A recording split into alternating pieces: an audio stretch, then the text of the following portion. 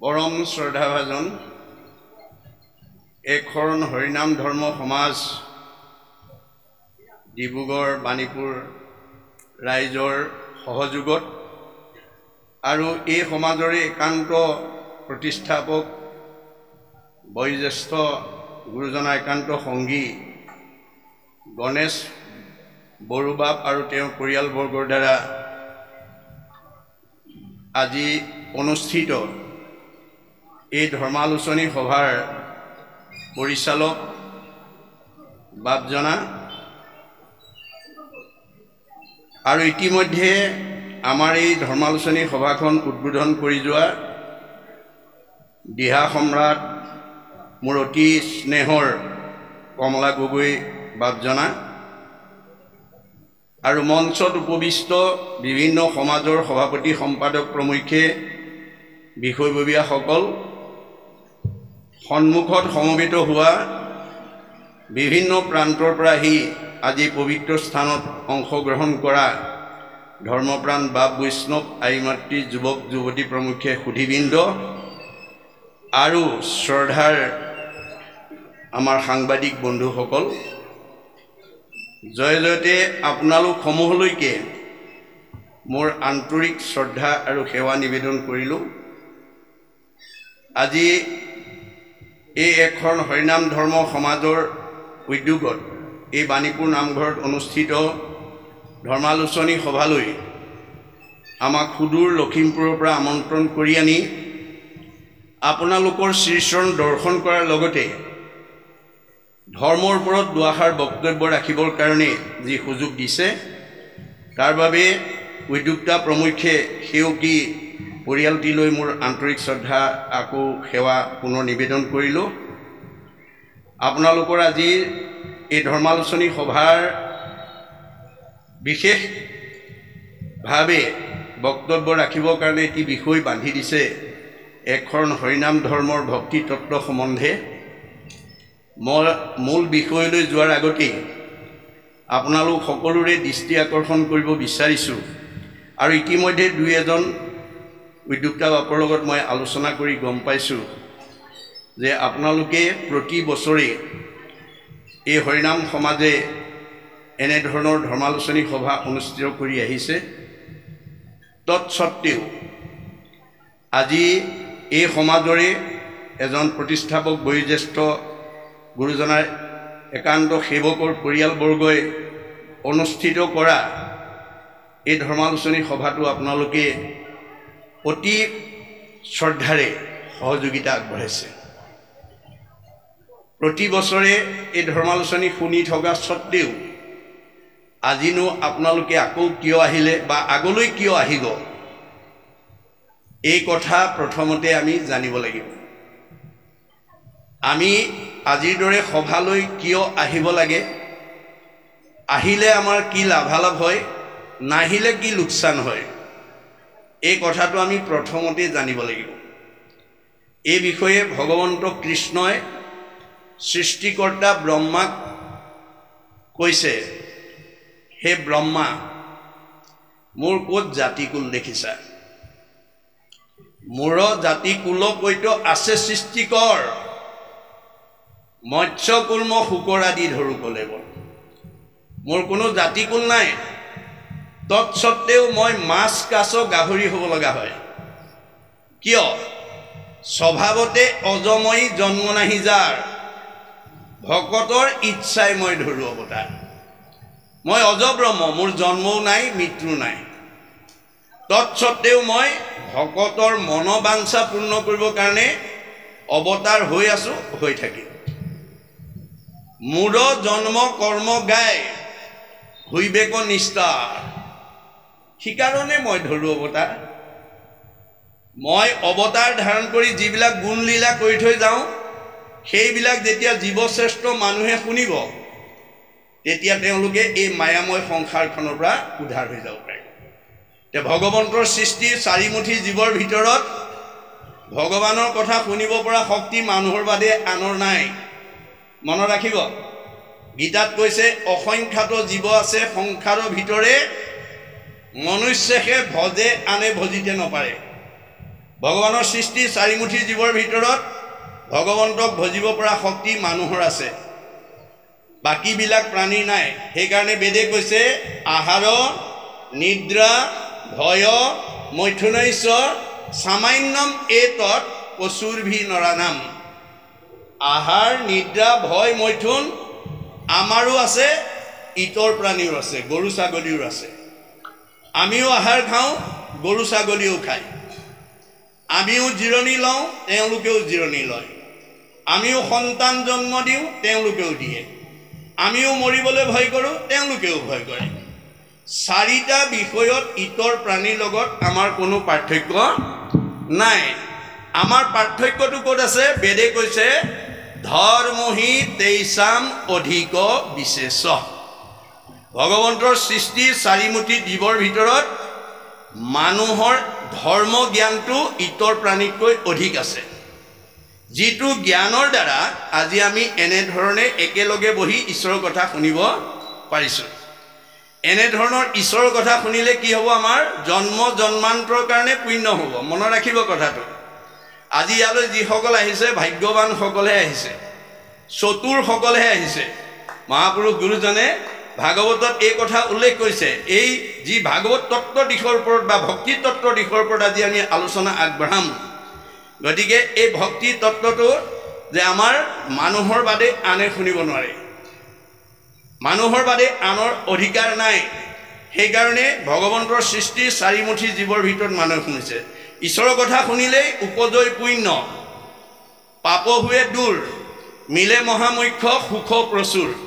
আমি মনে ভবা সুখটো এনেই বিচাৰিলে নহ'ব, আমি পাপ দূৰ কৰিব লাগিব আৰু পুণ্য অৰ্জন কৰিব লাগিব। পুণ্য দুটা প্ৰকাৰে প্ৰধানকৈ অৰ্জন কৰিব পাৰি। এক নম্বৰ হৈছে কি? পৰোপকাৰায় ইদম শৰীৰম। ভগৱানে আমাক এটা শৰীৰ দিছে, যিটো শৰীৰৰ দ্বাৰা আমি পৰৰ উপকাৰ কৰিব পাৰোঁ। আৰু ভগৱন্তৰ উপকাৰমূলক কৰ্ম কৰিলে আমাৰ কি লাভ হ'ব? ভগৱন্তই কৈছে মই তোমাক গাঁওখনৰ ভিতৰত আটাইতকৈ বুদ্ধিয়ক কৰি পঠিয়াইছোঁ, আটাইতকৈ জ্ঞানী কৰি পঠিয়াইছোঁ, আটাইতকৈ বিদ্যাৱন্ত কৰি পঠিয়াইছোঁ, আটাইতকৈ ধনৱন্ত কৰি পঠিয়াইছোঁ, আটাইতকৈ সম্পদশালী কৰি পঠিয়াইছোঁ। কিয়? যে ডিব্ৰুগড় গাঁও সমাজত কাৰোবাক আটাইতকৈ ধনী কৰি পঠিয়াইছে, কাৰোবাক আটাইতকৈ বিদ্যাৱন্ত, কাৰোবাক আটাইতকৈ বুদ্ধিমন্ত, কাৰোবাক আটাইতকৈ শ্ৰীমন্ত, কাৰোবাক আটাইতকৈ সম্পদশালী পঠাইছে। ভগৱানে বিচাৰিছে মই তোমাক যিটো প্ৰতিভা দিছোঁ, সেই প্ৰতিভাটো মোৰ কামত ব্যৱহাৰ কৰিবলৈ শিকিবা। মই মানে এটা আত্মা, মই মানে পৰিয়াল, মই মানে সমাজ, মই মানে অনুষ্ঠান, মই মানে প্ৰতিষ্ঠান, মই মানে দল, মই মানে সংগঠন, মই মানে জড় জগত, মই মানে জীৱ জগত, মই মানে নিখিল জগত। অহমেবাসমে অগ্ৰে ন অন্যচ্ছদ অসৎ পৰম প্ৰচ্ছাদ অহম যো এতৈছ যো অৱশিষ্টতে সুইচয় অহম। যে আদিত মই, মধ্যত মই, শেষত ময়েই থাকিম। তুমি দেখা জগতখন মিছা, জগত মিথ্যা, ব্ৰহ্ম সত্য, ব্ৰহ্মহে সঁচা। ব্ৰহ্ম কি? জীৱ ব্ৰহ্ম এব কেৱলম, জীৱই ব্ৰহ্ম। আপুনি তৃণমূল এটা আত্মাৰ পৰা বিশ্ব ব্ৰহ্মাণ্ডৰ উপকাৰৰ কামত যদি এই শৰীৰটো প্ৰয়োগ কৰিব পাৰে, তেতিয়াহ'লে আপোনাৰ জন্ম জন্মান্তৰ কাৰণে পুণ্য সঞ্চয় হ'ব। মই আনিবলৈ যোৱা দুজনক কৈছোঁ, আপোনালোকে যে মোক আনিবলৈ আহিলে, আপোনালোকৰ এই জন্মৰ পুণ্যৰ পৰিমাণটো বেদে কি বুলি কৈছে? যে মোৰ কামত কাৰণে যদি এটা খোজ আগবঢ়াব পাৰা, পদে পদে অশ্বমেধ ফলং প্ৰাপ্নোতি নিত্যস্য। ইয়াৰ প্ৰতিটো খোজৰ মূল্য হ'ব এটা এটা অশ্বমেধ যজ্ঞৰ সমান। এই জন্মত যদি আমি এই শৰীৰটো যদি পৰৰ উপকাৰৰ কামত লগাব পাৰোঁ, তেতিয়াহ'লে আমাৰ জীৱই সদগতি পাব। এইটো আৰব্ধ কালৰ ফলশ্ৰুতি। আমাৰ কৰ্মফলক তিনিটা ভাগত বিভক্ত কৰিছে, এটা প্ৰাৰব্ধ, এটা আৰব্ধ, এটা অনাৰব্ধ। প্ৰাৰব্ধ মানে পূৰ্বজন্মৰ পুণ্য লৈ আপোনালোকৰ ডিব্ৰুগড় সমাজত যিসকলে বসবাস কৰি আছে, যি আটাইতকৈ বেছি পুণ্য লৈ আহিছে, সি সকলোতকৈ ওপৰত থাকিব। মধ্যম পুণ্য লৈ অহাজন মধ্যমত থাকিব, আৰু কম পুণ্য লৈ অহাজন কমত থাকিব। যিমান পুণ্য আনিছে সিমানতহে ভগৱানে আপোনাক প্ৰতিষ্ঠা কৰিব, এক বিন্দু ইফাল সিফাল কৰিব নোৱাৰে। এজন পৰীক্ষকে যেনেকৈ ছাত্ৰ ছাত্ৰী পৰীক্ষাৰ নম্বৰ পৰীক্ষা কৰি যিমান নম্বৰ পায় তাৰ ওপৰতহে উপাধি দিব পাৰিব। তেওঁ ষ্টেণ্ড মাৰ্ক পাইছেনে, ডিষ্টিংশ্যন মাৰ্ক পাইছেনে, ষ্টাৰ মাৰ্ক পাইছে, তাৰ ওপৰতহে তেওঁ উপাধি দিব পাৰিব। এক বিন্দু ইফাল সিফাল কৰিব নোৱাৰে। আপুনি যিমান পুণ্য লৈ আহিছে সিমান পুণ্যতহে আপোনাক ইয়াত প্ৰতিষ্ঠা কৰিব। আপুনি পূৰ্ব পুণ্য লৈ আহি যদি এই জন্মত ভোগ কৰিবলৈ পায়, কেনেবাকৈ যদি ভগৱানলৈ পিঠি দিয়ে, সমাজলৈ নাহে, নামঘৰলৈ নাহে, ঈশ্বৰৰ কথা শুনিবলৈ নাহে, তেতিয়া কিন্তু আপোনাৰ চকৰি ঘূৰাব। ভগৱন্তই কাকো একেদৰে নাৰাখে। চক্ৰবত পৰিৱৰ্তনতে দুখানিছ সুখানিছ। জীৱনৰ সুখ দুখবিলাক ভগৱন্তই কৰ্মফলৰ ওপৰত নিৰ্ভৰ কৰি ঘূৰাই থাকে। সেইকাৰণে কৈছে, কৰে শুভ কৰ্ম গুণৰ ইচ্ছাই, কৰ্মফলে জীৱে সুখ দুখ পায়। আমাৰ সুখ আৰু দুখটো কৰ্মফলৰ ওপৰত নিৰ্ভৰ কৰিব। সৎ কাম কৰিলে সুখ, অসৎ কাম কৰিলে দুখ। গতিকে আজি আমি ধৰ্মালোচনী সভালৈ কিয় আহিব লাগে? যে বেয়া এৰি ভাল ল'বৰ কাৰণে। বেয়া এৰি ভাল ল'বৰ কাৰণে অহাটোৱে হৈছে বৈজ্ঞানিক দৃষ্টিভংগ। আমি যেতিয়ালৈকে আজিৰ দৰে সাধুৰ সংগলৈ নাহিম, তেতিয়ালৈকে আমি মৰা মানুহ হৈ থাকিম। কপিলে মাকক কৈছে, মা তুমি জীয়া মানুহৰ দৰে থাকিবলৈ শিকিবা। মাকে কৈছে, বোপাই মৰা মানুহ আছে নেকি? মা, মৰা মানুহৰ সংখ্যা এতিয়া সমাজত বেছি, পৰিয়ালত বেছি, অঞ্চলত বেছি। কোনবিলাক মৰা মানুহ? সাধুৰ সংগে কৃষ্ণ কথা নুশুনে যি নৰ, জীয়ন্ততে মৰা সিটো অধম পামৰ। আজিৰ দৰে ভাল মানুহৰ সমাজলৈ আহি মনত আনন্দ লগা কথা যি নুশুনে, সি মনত বেয়া লগা কথাই শুনিব লাগিব। যাৰ মনটো সদায় বেয়া লাগি থাকে সি জীয়াতে মৰা। এতিয়া মাকে ক'লে, বোপাই জীয়া মানুহ হ'বলৈ কি কৰিব লাগে? মা, মোৰ শুনিৰ মল কথা কহন্ত শুনন্ত, যদি জানা মোৰ কথা ক'বা, পৰিয়ালক ক'বা, ওচৰ চুবুৰীয়াক ক'বা, বন্ধু বান্ধৱক ক'বা, আলহী অতিথিক ক'বা। আৰু যদি নাজানা কাণ পাতি শুনিবা। শ্ৰোতা নহ'লে তুমি কোনোদিন বক্তা হ'ব নোৱাৰিবা। আনৰ ভাল কথা শুনা যাৰ ধৈৰ্য নাই, সি আনক ভাল কথা কোৱাৰ যোগ্যতা অৰ্জন কৰিব নোৱাৰে। মোত বিনে চিত্ত আন দেৱত নেদন্ত, মোত বিনে আন দেৱতাত মনোযোগ নিদিবা। কাৰণ ব্ৰহ্মা আদি কৰি জীৱ যত ৰাম ৰাম ৰাম ৰাম ৰাম মায়া সজ্জা মাজে আশ্ৰয় ঘুমতি যায়। আপুনি মইনো কোন? সৃষ্টিকৰ্তা ব্ৰহ্মা, সংহাৰকৰ্তা শিৱকে প্ৰমুখ্য কৰি ৩৩ কোটি দেৱতা ভগৱানৰ মায়াত বন্দী হৈ আছে। তেওঁলোক নিজেই আন্ধাৰত আছে, অজ্ঞানতাত আছে। আন্ধাৰত থকা দেৱতাৰ কাষত আশ্ৰয় ল'লে কোনোবাই পোহৰ পাব নেকি? আন্ধাৰত বহি থকা মানুহ এজনৰ কাষত কোনোবা বহিলে পোহৰ পাব নেকি? ভগৱানে কৈছে যে মাং প্ৰপদন্তে মায়া মেতাম তৰন্তি তে, মই পোহৰ, মোৰ কাষলৈ আহা, মোত আশ্ৰয় লোৱা। মোত আশ্ৰয় বিনা তুমি মায়াৰ হাত সাৰিব নোৱাৰিবা। সেইকাৰণে যে পৰম আনন্দ আহিবনত মিলয়, তেতিয়া আমাৰ মনলৈ পৰম আনন্দ ভাৱ নিজে আহিব। তেবে তাক আৰু ৩ তাপে নোচোয়, তেতিয়া আৰু আমাক ভগৱন্তৰ সৃষ্ট ৩টা তাপে স্পৰ্শ কৰিব নোৱাৰে। আমাৰ উদ্বোধক বাপ আহিয়ে মোক এই কথাটো আঙুলিয়াইছে যে এই 3টা তাপক কিয় কাৰণে কেনেকৈ আমি ভোগ কৰিব লাগে। যে আমি যদি ভগৱন্তৰ কথা নুশুনো, ভগৱন্তৰ কৰ্ম নকৰোঁ, ভগৱন্তৰ ভক্তসকললৈ নাযাওঁ, 3 তাপে আমাক এৰা নিদিব। এই 3টা তাপ ভগৱন্তৰ সৃষ্টি। এই 3টা তাপত আমি প্ৰত্যেকেই কম বেছি পৰিমাণে ভুক্তভোগী হৈ আছোঁ। আমাৰ এই 3টা তাপে কেনেকৈ আমাৰ জীৱনলৈ ক্ৰিয়া কৰে, বেদত কৈছে, মৃগ পক্ষী মনুষ্য দেই সৰীসৃপা দেই ৰাক্ষসে নিৰ্ণং জন্যতে আদি ভৌতিক। ভগৱানৰ সৃষ্টিৰ পঞ্চভৌতিক প্ৰাণী, সাপ, কুমজেলেকুৱা, বিছা, কুকুৰ, মেকুৰী, মানুহকে প্ৰমুখ্য কৰি পঞ্চভৌতিক প্ৰাণীৰ দ্বাৰা আমাৰ জীৱনলৈ যি দুখ কষ্ট নামি আহে। কেতিয়াবা কাৰোবাক কুকুৰে কামুৰে, কাৰোবাক মেকুৰীয়ে আচৰে, কাৰোবাক বিচাই ডাকে, কাৰোবাক কুমজেলেকুৱাই কামুৰে, কাৰোবাক সৰ্পই দংশন কৰে, কাৰোবাক মানুহেই মানুহক মাৰি আঘাত কৰি দুখ কষ্ট দিয়ে। ভগৱন্তৰ সৃষ্টিৰ পঞ্চভৌতিক প্ৰাণীৰ দ্বাৰা পঞ্চভৌতিক দেহলৈ যি দুখ নামি আহে, সেইটোক কৈছে আদি ভৌতিক তাপ। আদি দৈবিক তাপ কেনেকৈ আহে? কোনেও নভবাকৈ হঠাতে আমাৰ জীৱনলৈ যি দুখ কষ্ট নামি আহে, এইটোক কৈছে আদি দৈবিক তাপ। ই কেনেকৈ আহে? বেদে কৈছে শীত উষ্ণ বাতবৈশাম্ভু বিদ্যুতাদি সমুদ্ৰম তাপ দ্বিজবৰ নিৰ্ণং জন্যতে আদি দৈবিক।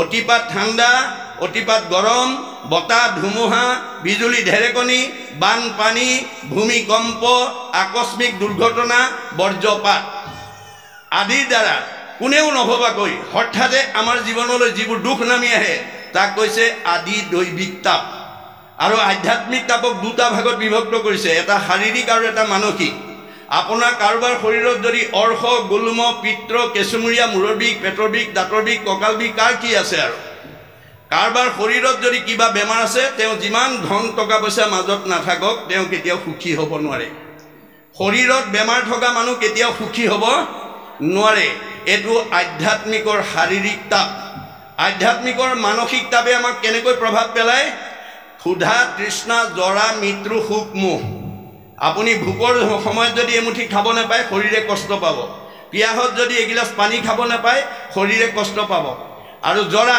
এটা সময়ত কিচকিচিয়া চুলি মানে ৰিং মাৰিলে শুনে এমাইললৈকে দেখে কমনীয় দেহা টান টান বস্তু চুবাই দাঁত যাওঁ বুলিলে যায় খাওঁ বুলিলে খায় কালৰ অতৰ্কিত গতিত কিচকিচিয়া চুলিকেইডাল এদিন মৰাপাতৰ দৰে বগা হৈ যাব দৃষ্টিশক্তি কমি আহিব শ্ৰৱণ শক্তি কমি আহিব টান টান বস্তু চুবা দাঁতকেইটা খুলুক ধুলুক হ'ব কমনীয় দেহাটো সুতুৰা সুতুৰ পৰিব যাওঁ বুলিলে যাওঁ খাওঁ বুলিলে খাওঁ বোলা দেহাটো মুখৰ আগত বোৱাৰী পুত্ৰই এমুঠি নিদিলে খাবলৈ নোপোৱা হ'ব সেই সময়ত আমি পূৰ্বৰ স্মৃতি ৰোমন্থন কৰি আমাৰ মনলৈ যি দুখ নামি আহে সেইটোক কৈছে আধ্যাত্মিকৰ মানসিক তাপ তাৰপিছত আপোনাৰ কোনো আত্মীয় স্বজন মৰিলে দুখ লাগে মনে ভাল পোৱা বস্তু হৰণ ভগন হ'লে দুখ লাগে আৰু মৃত্যুৰ প্ৰতি আমি সদায় ভীতিগ্ৰস্ত হৈ থাকোঁ এইকেইটাই হৈছে ভগৱন্তৰ সৃষ্টিৰ তিনিটা তাপ এই তিনিটা তাপৰ পৰা মুক্ত হ'বলৈ আজিৰ দৰে পৰিৱেশলৈ আমি আহিব লাগিব আৰু বিশেষকৈ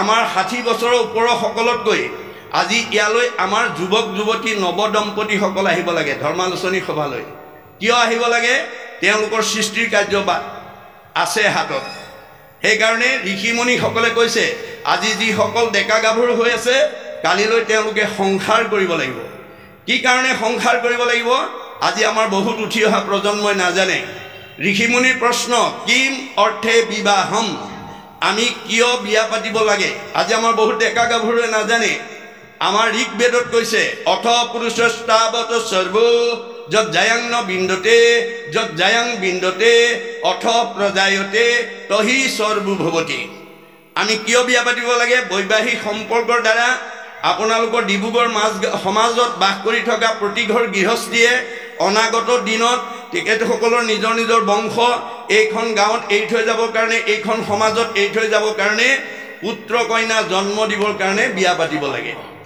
কিম অৰ্থে বিবাহম পুত্ৰাৰ্থে বিবাহম কিয় বিয়া পাতিব লাগে পুত্ৰ কন্যা জন্ম দিবৰ কাৰণে বিয়া পাতিব লাগে কিম অৰ্থে পুত্ৰম পুণ্যাম নৰকে তাৰ কিহি পুত্ৰাহা আমি কিয় পুত্ৰ জন্ম দিব লাগে পুণ্যামৰ নৰকৰ পৰা পিতৃ মাতৃক উদ্ধাৰ কৰিবৰ কাৰণে পুণ্যাম নৰক কেতিয়া আহিব 60 বছৰৰ পিছত এটাৰ পিছত এটাকৈ আহিব পিতৃ মাতৃৰ জীৱনলৈ গতিকে সেই বৃদ্ধ পিতৃ মাতৃক আমি বৃদ্ধ বয়সত সেৱা শুশ্ৰূষা মৰম চেনেহ লালন পালন পিন্ধন খোৱন কৰিবৰ কাৰণে পুত্ৰ কন্যা জন্ম দিব লাগিব কিন্তু কোন পুত্ৰই জন্ম দিব কোন পুত্ৰই সেই লালন পালন কৰিব আমাৰ ভাগৱতত গুৰুজনাই কৈ থৈ গৈছে পুত্ৰেও তৰাইবে বুলি শুনি আছা শাস্ত্ৰ বৈষ্ণৱ পুত্ৰক লাগি বুলি আছে মাত্ৰ পুত্ৰই তৰাব বুলি কৈছে সঁচা কিন্তু বৈষ্ণৱ পুত্ৰ জন্ম দিব লাগিব অবৈষ্ণৱ পুত্ৰ যদি উপজে বংশত স্বৰ্গ হন্তে পিতৃক পেলাওৱে নৰকত আজি বহুত পিতৃ মাতৃয়ে অবৈষ্ণৱ পুত্ৰ জন্ম দিয়াৰ কাৰণে বৃদ্ধ বয়সত পিতৃ মাতৃক বৃদ্ধাশ্ৰমলৈ পঠাই দিছে ঘৰৰ পৰা উলিয়াই দিছে গতিকে আমি কেনেকুৱা পুত্ৰ জন্ম দিব লাগিব যাহাৰ গৃহত হোৱে বৈষ্ণৱ এগুটি তাহাৰ একে পুৰুষ উদ্ধাৰে কোটি কোটি আমাৰ বংশত যদি এজন বৈষ্ণৱ পুত্ৰ জন্ম দিব পাৰো তেতিয়াহ'লে তেওঁ প্ৰহ্লাদৰ দৰে কোটি কোটি পুৰুষ উদ্ধাৰ কৰিব আৰু যদি নোৱাৰো তেতিয়া বেদে কৈছে তাৱত ভ্ৰমন্তি সংসাৰে পিতৰৌ পিণ্ড তৎপৰা যাৱত কুলে ভক্তিযুক্ত সুত ন এব প্ৰজায়তে আমাৰ বংশত যদি এজন বৈষ্ণৱ পুত্ৰ জন্ম দিব নোৱাৰো আমাৰ পিতৃ মাতৃ এই সংসাৰ চক্ৰত অহা যোৱা কৰি থাকিব লাগিব পুনৰপি জনমম পুনৰপি মৰণম পুনৰপি জনমম পুনৰপি মৰণম হৈ থাকিব লাগিব তেতিয়া বৈষ্ণৱ পুত্ৰ জন্ম দিবলৈ কি কৰিব লাগিব মহাপুৰুষ গুৰুজনাই ভাগৱতত লিখি থৈ গৈছে বিশিষ্ট পুণ্যহে পায় বৈষ্ণৱ পুত্ৰ এতেকে ভজিবে লাগে কৃষ্ণক মাত্ৰ কোনোবাই যদি সৎ সন্তানৰ পিতৃ মাতৃ হ'ব খুজিছে এক দেও এক সেও একবিনে নাই কেও এক ভগৱন্তক আমি শয়নে সপোনে স্নানে গুপ্যস্থানে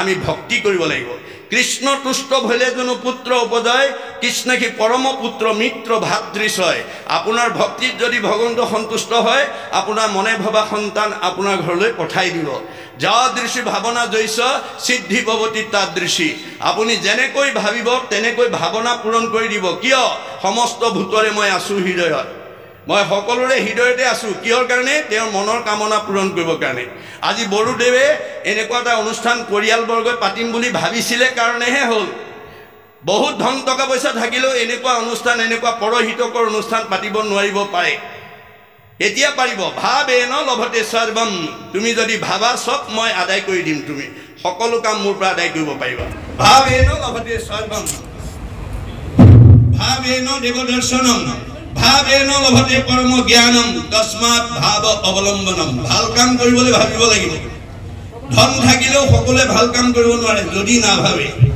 গতিকে সেই কাৰণে আমি ধন কেনেকৈ ব্যৱহাৰ কৰিব লাগে তাকো গুৰুজনে দি থৈ গৈছে অৰ্থ আৰ্জি 12 কিঞ্চিত একো নাহি ফল যদি নব জয় হৰি চৰণ কমল আমি উপাৰ্জন কৰা ধনেৰে যদি আজি দৰে সৎ কাম কৰিব নোৱাৰো সেই ধনৰ কোনো মূল্য নাই কিয় দুখ কৰি ধন ধান আৰ্জা যত মানে কৃষ্ণে এৰে যদি তাকো খাইবে আনে যিমান ধন টকা পইচা গতি পাছবুকত জমা কৰি থৈ নাযাও কিংবা কৃষ্ণ দেহৰ পৰা ওলাই যোৱাৰ পিছত আনে উলিয়াই খাই থাকিব আপুনি খাব নাপায় এই কাৰণে গুৰুজনে কৈছে নিজ হস্তে অৰ্জি যদি উপজগন্নাথ কিছু ব্যয় কৰি হৰিৰ সেৱা এই দুখন হাতেৰে তুমি জীৱন্ত অৱস্থাত যি উপাৰ্জন কৰিছা তাৰ কিবা এটা অংশ ঈশ্বৰৰ কামত ব্যৱহাৰ কৰিবলৈ শিকিবা জীৱা কিছু আছে ধন তেজাত আৰু মোহমন কিছু ব্যয় কৰা হৰি অৰ্থে দেৱেকে ভকতি বাঢ়ে মাধৱত প্ৰেম চৰে দেৱে ধন নাযায় তাৰ ব্যৰ্থে আজি গৰু বাপজনাৰ বহুত পইচা খৰচ হৈছে যথেষ্ট পইচা খৰচ হৈছে কিন্তু দেখাত খৰচ হৈছে আমাৰ বেদে কৈছে ভগৱানে কৈছে তোমাৰ হেতু পইচা জমা হৈছে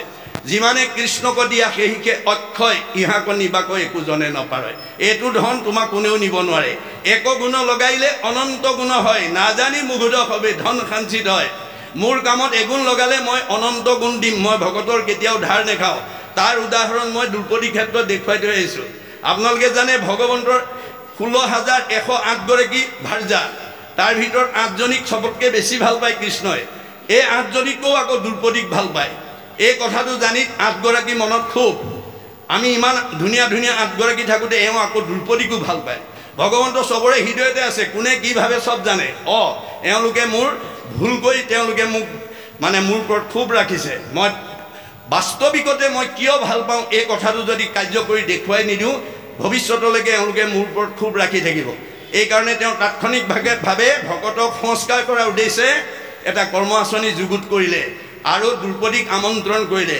অস্ত্ৰ পৰিচালনা কৰি আছে পৰিচালনা কৰি থাকোঁতে অস্ত্ৰ লাগি আঙুলি কাটি তেজ ওলালে তেতিয়া 8 গৰাকী মহিষীয়ে কৃষ্ণৰ আঙুলি কাটি তেজ ওলোৱা দেখি ফটা কাপোৰ বিচাৰি ভিতৰ সোমালে কিন্তু সেই মুহূৰ্ততে দ্ৰুপদী আহি সন্মুখত থিয় হৈ কৃষ্ণৰ আঙুলিত কাটি তেজ ওলোৱা দেখি অকণো অপেক্ষা নকৰি পিন্ধি যোৱা শাৰীখনৰ আঁচল এটা ফালি তৎক্ষণাত আঙুলি বান্ধি তেজ ৰাখি দিলে বাকীসকলে ফটা কাপোৰ লৈ আহি দেখে দ্ৰুপদীয়ে আঙুলি বান্ধিলে ভালেতো এওঁক ভাল পায় সেইদিনাহে বুজি পাইছে কৃষ্ণই কিয় দ্ৰুপদীক ভাল পায় দ্ৰুপদীক দৈহিকভাৱে নহয় তেওঁ ভক্তিত ভাল পায় সেই কথাটো তেওঁলোক সংস্কাৰ হৈছে তথাপিতো ভকতৰ এটুকুৰা বস্ত্ৰ ধাৰ লাগিছে এটুকুৰা বস্ত্ৰৰ ধাৰ অনন্ত বস্ত্ৰৰূপে পৰিশোধ কৰি দিছে কোনদিনা যিদিনাখন ৰজস্বলা অৱস্থাত দুষাখনে ৰাজসভাত দ্ৰুপদী বস্ত্ৰহৰণ কৰিছিল সেইদিনা বস্ত্ৰৰ ধাৰ বস্ত্ৰৰে পৰিশোধ কৰি দি ভকতক উদ্ধাৰ কৰিছে দ্ৰুপদীক যদি দিয়ে আমাক নিদিব কিয় এই বিশ্বাস আমাক লাগিব বিশ্বাসে পাইবে তাংক তৰ্কে বহু দূৰ আপুনি তৰ্ক কৰিলে ভগৱন্তক লাভ কৰিব নোৱাৰিব ভগৱন্তৰ হৃদয়তে আছে কৰ্মত বিশ্বাস যাৰ হিয়াতো থাকন্ত হৰি অতিশৰ দূৰহন্ততাৰ দূৰতো বিদূৰহন্ততাৰ সকলোৰে হৃদয়তে আছে যদি হৃদয় কৃষ্ণক নিবিচাৰি বাহিৰত বিচাৰে তেতিয়াহ'লে আপোনাৰ মনৰ পৰা বহুত দূৰ আঁতৰি গুচি যাব গতিকে আমি বিশ্বাসেৰে ল'ব লাগিব সেইকাৰণে মহাত্মা গান্ধীয়ে কৈছে religious বিলিফছ R based on faith ধৰ্ম দৰ্শন বিশ্বাসৰ ওপৰত নিৰ্ভৰ কৰে religion is not really what is গ্ৰাস্পড by brain but by heart ধৰ্ম দৰ্শন মগজে ঢুকি পোৱা বস্তু নহয় কাৰোবাক দেখুৱাই দিব পৰা বস্তু নহয় ই অন্তৰৰ উপলব্ধিৰ বস্তু গতিকে আমি এই ভাগৱত শুনি বা আজিৰ দৰে ধৰ্মালোচনী সভালৈ আহি প্ৰতিটো কথা উপলব্ধি কৰিব লাগিব উপলব্ধিৰ দ্বাৰা আমি নিজক সংস্কাৰ কৰিব লাগিব ভগৱানে প্ৰত্যেককে এটা এটা জ্ঞান দি পঠিয়াইছে কিন্তু সেই জ্ঞানক আমি প্ৰণালীবদ্ধ প্ৰয়োগৰ দ্বাৰা বিজ্ঞানলৈ উত্তৰণ কৰিব লাগিব বিজ্ঞানটোক আকৌ উপলব্ধিৰ দ্বাৰা দৰ্শনলৈ উত্তৰণ কৰিব লাগিব দৰ্শনটোক উপলব্ধিৰ দ্বাৰা ধৰ্মত নি প্ৰতিষ্ঠা কৰিব লাগিব তেতিয়া ধৰ্ম ৰক্ষতি ৰক্ষিত তেতিয়াহে আমাক ধৰ্মই ৰক্ষণাবেক্ষণ দিব এইকাৰণে এজন দাৰ্শনিক পণ্ডিতে কৈছে যে systematic knowledge is science realized science is philosophy realized philosophy is religion religion is the highest sense of philosophy প্ৰণালীবদ্ধ জ্ঞানক বিজ্ঞান বুলি কৈছে বিজ্ঞানটোক যেতিয়া উপলব্ধি কৰিব দৰ্শন দৰ্শনক যেতিয়া উপলব্ধি কৰিব ধৰ্ম ধৰ্মতকৈ আৰু শ্ৰেষ্ঠ দৰ্শন পৃথিৱীত দ্বিতীয় এটা নাই শংকৰদেৱে এটা বাক্যত বুজাই দিছে যতেক দেখা খোজ সমুদায় হস্তিৰ খোজত হবে লুকায় এহিমতে যত বিশ্ব সমস্ত কৃষ্ণতে জানা হবে যাই অস্ত প্ৰকৃতি জগতত যিমানবিলাক জীৱ জন্তু দেখিছো সকলো জন্তুৰ খোজ হাতীৰ খোজত লুকাই যায় আমাৰ এই বিশ্ব ব্ৰহ্মাণ্ডত যিমান ডাঙৰ মানুহ আছে ৰাষ্ট্ৰপতিও কৃষ্ণতে বিলীন হ'ব সাধাৰণ নাগৰিকো কৃষ্ণতে বিলীন হ'ব এমএলএ মিনিষ্টাৰো কৃষ্ণতে বিলীন হ'ব ঠেলাওলা ৰিক্সাওলাও কৃষ্ণতে বিলীন হ'ব আপোনালোকৰ ডিব্ৰুগড়ৰ গাঁও সমাজৰ ধনী মানুহজনো কৃষ্ণতে বিলীন হ'ব আটাইতকৈ দুখীয়া মানুহজনো কৃষ্ণতে বিলীন হ'ব কৃষ্ণৰ ব্যতিৰেকে আৰু দ্বিতীয় বস্তু নাই সেইকাৰণে কৃষ্ণক পুজিলে পূজা সমস্তৰে হয় পৃথকে পুজিলে পূজা কেহু নলয় শংকৰদেৱে আমাক সকলোকে কৈছে এক কৃষ্ণক ভজা কৃষ্ণক তুমি ঘৰত ৰাখিবলৈ যত্ন কৰা ভগৱন্তই কৈছে মোক বিচাৰি ভকত যাব নালাগে মই ভকতৰ ঘৰ বিচাৰি ফুৰো মনত ৰাখিব গুণীজনে পদ নিবিচাৰে পদে গুণীজনৰ পিছত গৈ থাকে ভকতে মুক্তি নিবিচাৰে মুক্তি ভকতৰ পিছে পিছে গৈ থাকে গতিকে আজি আমি ধৰ্মালোচনী সভালৈ কিয় আহিব লাগে যে আমি আমাৰ ঘৰত এনেকুৱা এটা পৰিয়ালত আমি জীৱন নিৰ্বাহ কৰিম যিটো পৰিয়ালত কৃষ্ণ থাকে কৃষ্ণ থকা পৰিয়ালটো আনন্দত থাকিব মিলা প্ৰীতিয়ে থাকিব মৰম চেনেহৰ মাজত থাকিব একতাৰ দোলেৰে বান্ধ খাই থাকিব এতিয়া কৃষ্ণ কোনখন ঘৰত বিচাৰি যাব আমাৰ ভাগৱতত কৈছে গুৰুজনাই যেই নাম সেই হৰি জানা নিষ্ঠ কৰি নামৰ সংগ নচাৰন্ত হৰি ভগৱন্ত কৈছে মোতকৈ মোৰ নামটো শ্ৰেষ্ঠ শংকৰদেৱে কৈছে আপোনাৰ মোতকৈ আপোনাৰ মোৰ নামটো শ্ৰেষ্ঠ আজি আপোনালোকে ধৰ্মালোচনী সভাত বহি আছে বাহিৰৰ পৰা যদি ইয়াত বহি থকা এগৰাকী আই বা এজন বাপক অতি জৰুৰী কামত কোনোবাই লগ পাবৰ কাৰণে যদি নামটো কয় যাৰ নামটো কয় তেওঁ উঠি যাব আপোনাৰ নাম ক'লে যদি আপুনি উঠি যায় আপুনি ডাঙৰ নে আপোনাৰ নামটো ডাঙৰ আমি বুজিব লাগিব মোতকৈ মোৰ নামটো ডাঙৰ মোৰ নামটো ক'লে যদি মই উঠি যাওঁ এইটো যদি সঁচা কথা হয় ভগৱন্তৰ নাম লোৱা ঘৰখনলৈ ভগৱন্ত আহিবনে নাহিব সেই সঁচা কথাটো আজি ধৰ্মালোচনী সভাৰ দ্বাৰা আমি উপলব্ধি কৰিব লাগিব যেই নাম সেই হৰি জানা নিষ্ঠ কৰি নামৰ সংগ নচাৰন্ত হৰি ভগৱন্তৰ নাম যিখন ঘৰত পুৱা গধূলি ধূপ ধূনা জ্বলিব ঈশ্বৰৰ উপাসনা চলিব সেইখন ঘৰত কৃষ্ণ থাকিব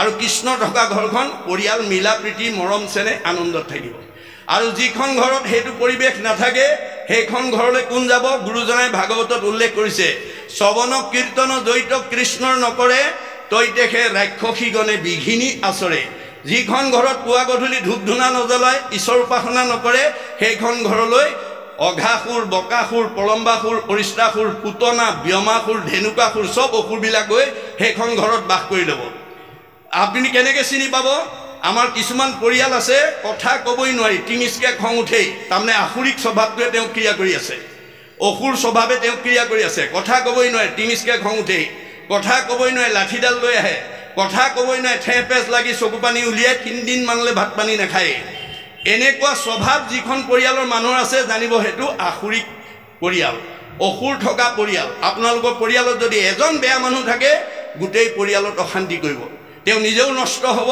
পৰিয়ালটোতো অশান্তি কৰিব আপোনালোকৰ সমাজত যদি এজন বেয়া মানুহ থাকে গোটেই সমাজখন লটি ঘটি কৰিব গতিকে গুৰুজনাই কৈছে কাৰ দ্বাৰা তোমালোকৰ পৰিয়ালত অশান্তি হৈছে কাৰ দ্বাৰা তোমালোকৰ সমাজখনত অশান্তি হৈছে সেই দুজনক নিৰ্বাচন কৰি আজিৰ দৰে পৰিৱেশলৈ লৈ আহিব পাৰিব লাগিব দৈৱবশে যদি সাধুৰ সংগ পায় নিশ্চয় জানা তাহাৰৰ স্বভাৱ দূৰ হয় গতিকে আমাৰ বেয়া মানুহ ভাল হৈ যাব যদি ভাল মানুহৰ সংগলৈ আমি আনিব পাৰোঁ গতিকে এই ব্যৱস্থাপনাখিনি আমাক দিছে মহাপুৰুষ শংকৰদেৱ কিয় কাৰণে আহিছে আমাৰ জীৱনশৈলীৰ সমস্ত দিশ আমাক দেখুৱাই থৈ গৈছে। এটা জীৱই মাতৃগৰ্ভত স্থিতি হোৱাৰ দিনৰ পৰা মাকে কি খাব লাগিব, কি খাব নালাগিব, কি কৰিব লাগিব, কি কৰিব নালাগিব, কলৈ যাব লাগিব, কলৈ যাব নালাগিবকে প্ৰমুখ্য কৰি সমস্ত নীতি সদাচাৰ মহাপুৰুষ শংকৰদেৱে দি থৈ গৈছে। গতিকে শংকৰদেৱ কি কাৰণে আহিলে? আমাৰ মানে গুৰু চৰিত্ৰত আছে, আনুবাৰ অৱতাৰ ভৈলন্ত ঈশ্বৰ কৃষ্ণ হৰিবাৰ পৃথিৱীৰ ভাৰ অন্ত্যজাতি পতিতৰ তাৰণ কাৰণ এইটো ইবাৰ ভৈলন্ত শ্ৰীমন্ত শংকৰ। সকলো পিছপৰা লোককো যাতে উদ্ধাৰ কৰি ধৰি যাব পাৰে তাৰ কাৰণে শংকৰদেৱ আহিলে। আন এঠাইত কৈছে যে তলগল্য লোককলি পাপসাগৰত কৃপাময় কৃষ্ণে চিন্তা কৰে বৈকুণ্ঠত ইটো লোক সমস্তক কৰিতে উদ্ধাৰ শংকৰ মাধৱ ৰূপে ভৈলা অৱতাৰ। যে সকলো মানুহ যেতিয়া বিপথে গুচি গৈছে সেই সকলো জীৱক উদ্ধাৰ কৰিবৰ কাৰণে শংকৰ মাধৱ ৰূপে আমাৰ মাজলৈকে আহিছে। শংকৰদেৱে আমাৰ মাজত আবিৰ্ভাৱ হৈয়ে অসমৰ চাৰিওফালে এবাৰ চকু ফুৰাই চাই দেখিলে যে অসমৰ বুকুত বিভিন্ন জাতি জনজাতি লোকৰ বাসস্থান। এই সকলোবিলাক ঈশ্বৰৰ অমৃতৰ সন্তান। এই আধ্যাত্মিক জ্ঞানটো যদি মই অসমবাসীৰ মাজত দি থৈ যাব নোৱাৰোঁ অনাগত দিনত এওঁলোকে কেতিয়াও একতাৰ দোলেৰে বান্ধ খাব নোৱাৰিব। আপোনালোকে জানে প্ৰাক শংকৰী যুগত অসমৰ মানুহে ধৰ্মৰ নামত মানুহ বলি দিবলৈ কুণ্ঠাবোধ কৰা নাছিল, যাক মানে অন্ধকাৰ যুগ বুলি কোৱা হৈছিল। তেনে এটা মুহূৰ্তত শংকৰদেৱ আবিৰ্ভাৱ হৈ তেওঁ এই আধ্যাত্মিক জ্ঞান মানুহৰ মাজত বিলাই দিবৰ কাৰণে তেওঁ প্ৰথমতে কি ব্যৱস্থা ল'লে? আমাৰ দ্বিতীয় স্কন্ধ ভাগৱতত উল্লেখ কৰি গৈছে, কিৰাতক চাৰি খাচী গাৰু মিৰি জবন কংক গোৱাল ধুবাজে তুৰুক অসম মূলোক কুবাচ মেল চান্দাল আনু হব পাপী কৃষ্ণ সেৱকৰ সংগত পবিত্ৰ হয় হৰিত একান্তে ভকতি কৰিয়া বৈকুণ্ঠে সুখে চলয়। আজিৰ অনুষ্ঠানটোলৈ ইয়াৰ সকলো জাতি জনগোষ্ঠী আহিব পাৰে, জাতিৰ ভিন্নতা থাকিব পাৰে, সমাজৰ ভিন্নতা থাকিব পাৰে, ধৰ্মৰ ভিন্নতা থাকিব পাৰে, পৰিয়ালৰ ভিন্নতা থাকিব পাৰে, বংশৰ ভিন্নতা থাকিব পাৰে, আত্মাৰ ভিন্নতা নাই। আমি চব ভগৱন্তৰ অংশ জীৱ। মনত ৰাখিব, আমি যিখন ঘৰৰ পৰা আহিছোঁ আমি সেইখন ঘৰলৈ সকলো উলটি যাম আৰু আমাৰ বাট চিনি পাবৰ কাৰণে আজিৰ দৰে অনুষ্ঠানলৈ আহিব লাগে। আপোনালোকে আজি এই অনুষ্ঠানলৈ বিভিন্ন স্থানৰ পৰা বিভিন্ন গৃহস্থী ঘৰৰ পৰা ওলাই আহিছে। আহোঁতে কি বুলি ভাবি আহিছে বাৰু? যে আমি ধৰ্মালোচনী সভা শেষ হ'লে খাই বৈ নিজৰ নিজৰ ঘৰলৈ ঘূৰি যাম। ঘৰৰ পৰা ওলাই আহোঁতে আকৌ প্ৰত্যেকেই নিজৰ নিজৰ ঘৰলৈ ঘূৰি যোৱাৰ লক্ষ্য লৈ আহিছে। কোনোবাই একেবাৰে থাকিম বুলি আহিছে নেকি বাৰু? নাই অহা। বোলে নিমন্ত্ৰণ কৰিলে আৰু আমাৰ মানে ডিব্ৰুগড় গাঁও সমাজে আজিৰ পৰা তাতে থাকিম আৰু বুলি কোনোবা আহিছে নেকি? নাই অহা। আমি প্ৰত্যেকৰ লক্ষ্য কি? যে আজি অনুষ্ঠান শেষ হ'লে আমি নিজৰ ঘৰলৈ ঘূৰি যোৱাৰ লক্ষ্য লৈ আহিছোঁ। আপুনি মই যেনেকৈ ঘৰৰ পৰা ওলাই আহোঁতে নিজৰ ঘৰখনলৈ ঘূৰি যোৱাৰ লক্ষ্য লৈ আহিছোঁ, আমাৰ এইখন ঘৰলৈ অহা জীৱটোৱেও যিখন ঘৰৰ পৰা ওলাই আহিছে আকৌ সেইখন ঘৰলৈ ঘূৰি যোৱাৰ লক্ষ্য লৈ আহিছে। আমাৰ জীৱটো ক'ৰ পৰা আহিছে? পৰম ব্ৰহ্মৰ পৰা আহিছে। আৰু সেইখন ঘৰলৈ ঘূৰি যোৱা বাটটো চিনি পাবলৈ যাওঁতে আমি কিমান বাট অতিক্ৰম কৰিছোঁ? বিংশতি লক্ষণম স্থাৱৰম। আমি প্ৰত্যেকে 20 লক্ষ বাৰ বিভিন্ন প্ৰজাতিৰ গছ গছনি হৈ আহিছোঁ। নৱলক্ষম জলজ, 9 লক্ষ বাৰ বিভিন্ন প্ৰজাতিৰ মাছ মগৰ হৈছোঁ। নৱলক্ষম কুৰ্মাঞ্চ, 9 লক্ষ বাৰ বিভিন্ন প্ৰজাতিৰ কাছৰ জন্ম পাইছোঁ, উভচৰ প্ৰাণী। 300 লক্ষ পশু নাম, 30 লক্ষ বাৰ আমি প্ৰত্যেকে বিভিন্ন প্ৰজাতিৰ জীৱ জন্তু হৈ আহিছোঁ। 10 লক্ষ পক্ষী নাম, 10 লক্ষ বাৰ আমি প্ৰত্যেকে বিভিন্ন প্ৰজাতিৰ চৰাই চিৰিকটি হৈ আহিছোঁ। 40 লক্ষ বানৰা, 4 লক্ষ বাৰ আমি বিভিন্ন প্ৰজাতিৰ বান্দৰৰ জন্ম পাইছোঁ। 2 লক্ষ অৰ্ধমানৱ বা হিতাহিত জ্ঞানশূন্য, 2 লক্ষ বাৰ হিতাহিত জ্ঞানশূন্য অৰ্ধমানৱ চিম্পাঞ্জীৰ দৰে জন্ম ধাৰণ কৰিছোঁ। তথৌ মনুষ্যত্ব প্ৰাপ্য তত কৰ্মানি সাধয়ে, তাৰ পিছতে পুণ্য সঞ্চয় কৰি সৌভাগ্যক্ৰমে মানুহৰ জন্মটো পাইছোঁ। মানুহৰ জন্ম পালে আজিৰ দৰে ভকতি কৰি 7টা ষ্টেপ পাৰ হৈ নিজৰ ঘৰখনলৈ ঘূৰি যাব পাৰোঁ বুলি মহাপুৰুষে দেখুৱাই থৈ গৈছে। প্ৰথমে দহিব পাতেক ছয়, কৰাইবে মহাপুণ্য অভ্যুদয়, মিলাইবে বিষয়ত বীৰকতি, কৃষ্ণত পোৱাইবে প্ৰেম ভগতি, উপজাইবে আতি বৈষ্ণৱ জ্ঞান, মায়াকো দহিয়া কৰৈ নিৰ্যান, চৈতন্যময় পূৰ্ণানন্দ হৰি থৈবন্ত তেন্তে এৰে একে কৰি। যিখন ঘৰৰ পৰা আহিছিলোঁ সেইখন ঘৰত গৈ আমি লগ লাগি যাম আৰু ঘূৰি আহিব নালাগে। আজি ধৰ্মালোচনী সভালৈ কিয় আহিব লাগে? জন্মৰহিত হ'বৰ কাৰণে। জন্মৰহিত হ'বৰ, জন্ম হৈ থাকিলে মাতৃগৰ্ভৰ যান্ত্ৰণা আৰু মৃত্যুৰ ভয়ে আমাক এৰা নিদিয়ে। গতিকে আমাক গুৰুজনে কৈছে তোমালোকে জন্মৰহিতৰ কাৰণে মই দি থৈ অহা দৰ্শনবিলাক তোমালোকে অধ্যয়ন কৰিবা, শুনিবা আৰু পালন কৰিবা। সেইকাৰণে শংকৰদেৱে আমাক এই দৰ্শন দেখুৱাই থৈ আহিছে। যদি আমি ঘৰৰ পৰা অহা বাটটো ভুল কৰোঁ, এই গাঁও সমাজতে ঘূৰি থাকিব লাগিব। আমাৰ জীৱটোৱে যদি বাট ভুল কৰে, এই সংসাৰতে ঘূৰি থাকিব লাগিব। পুনৰপি জনমন পুনৰপি মনম।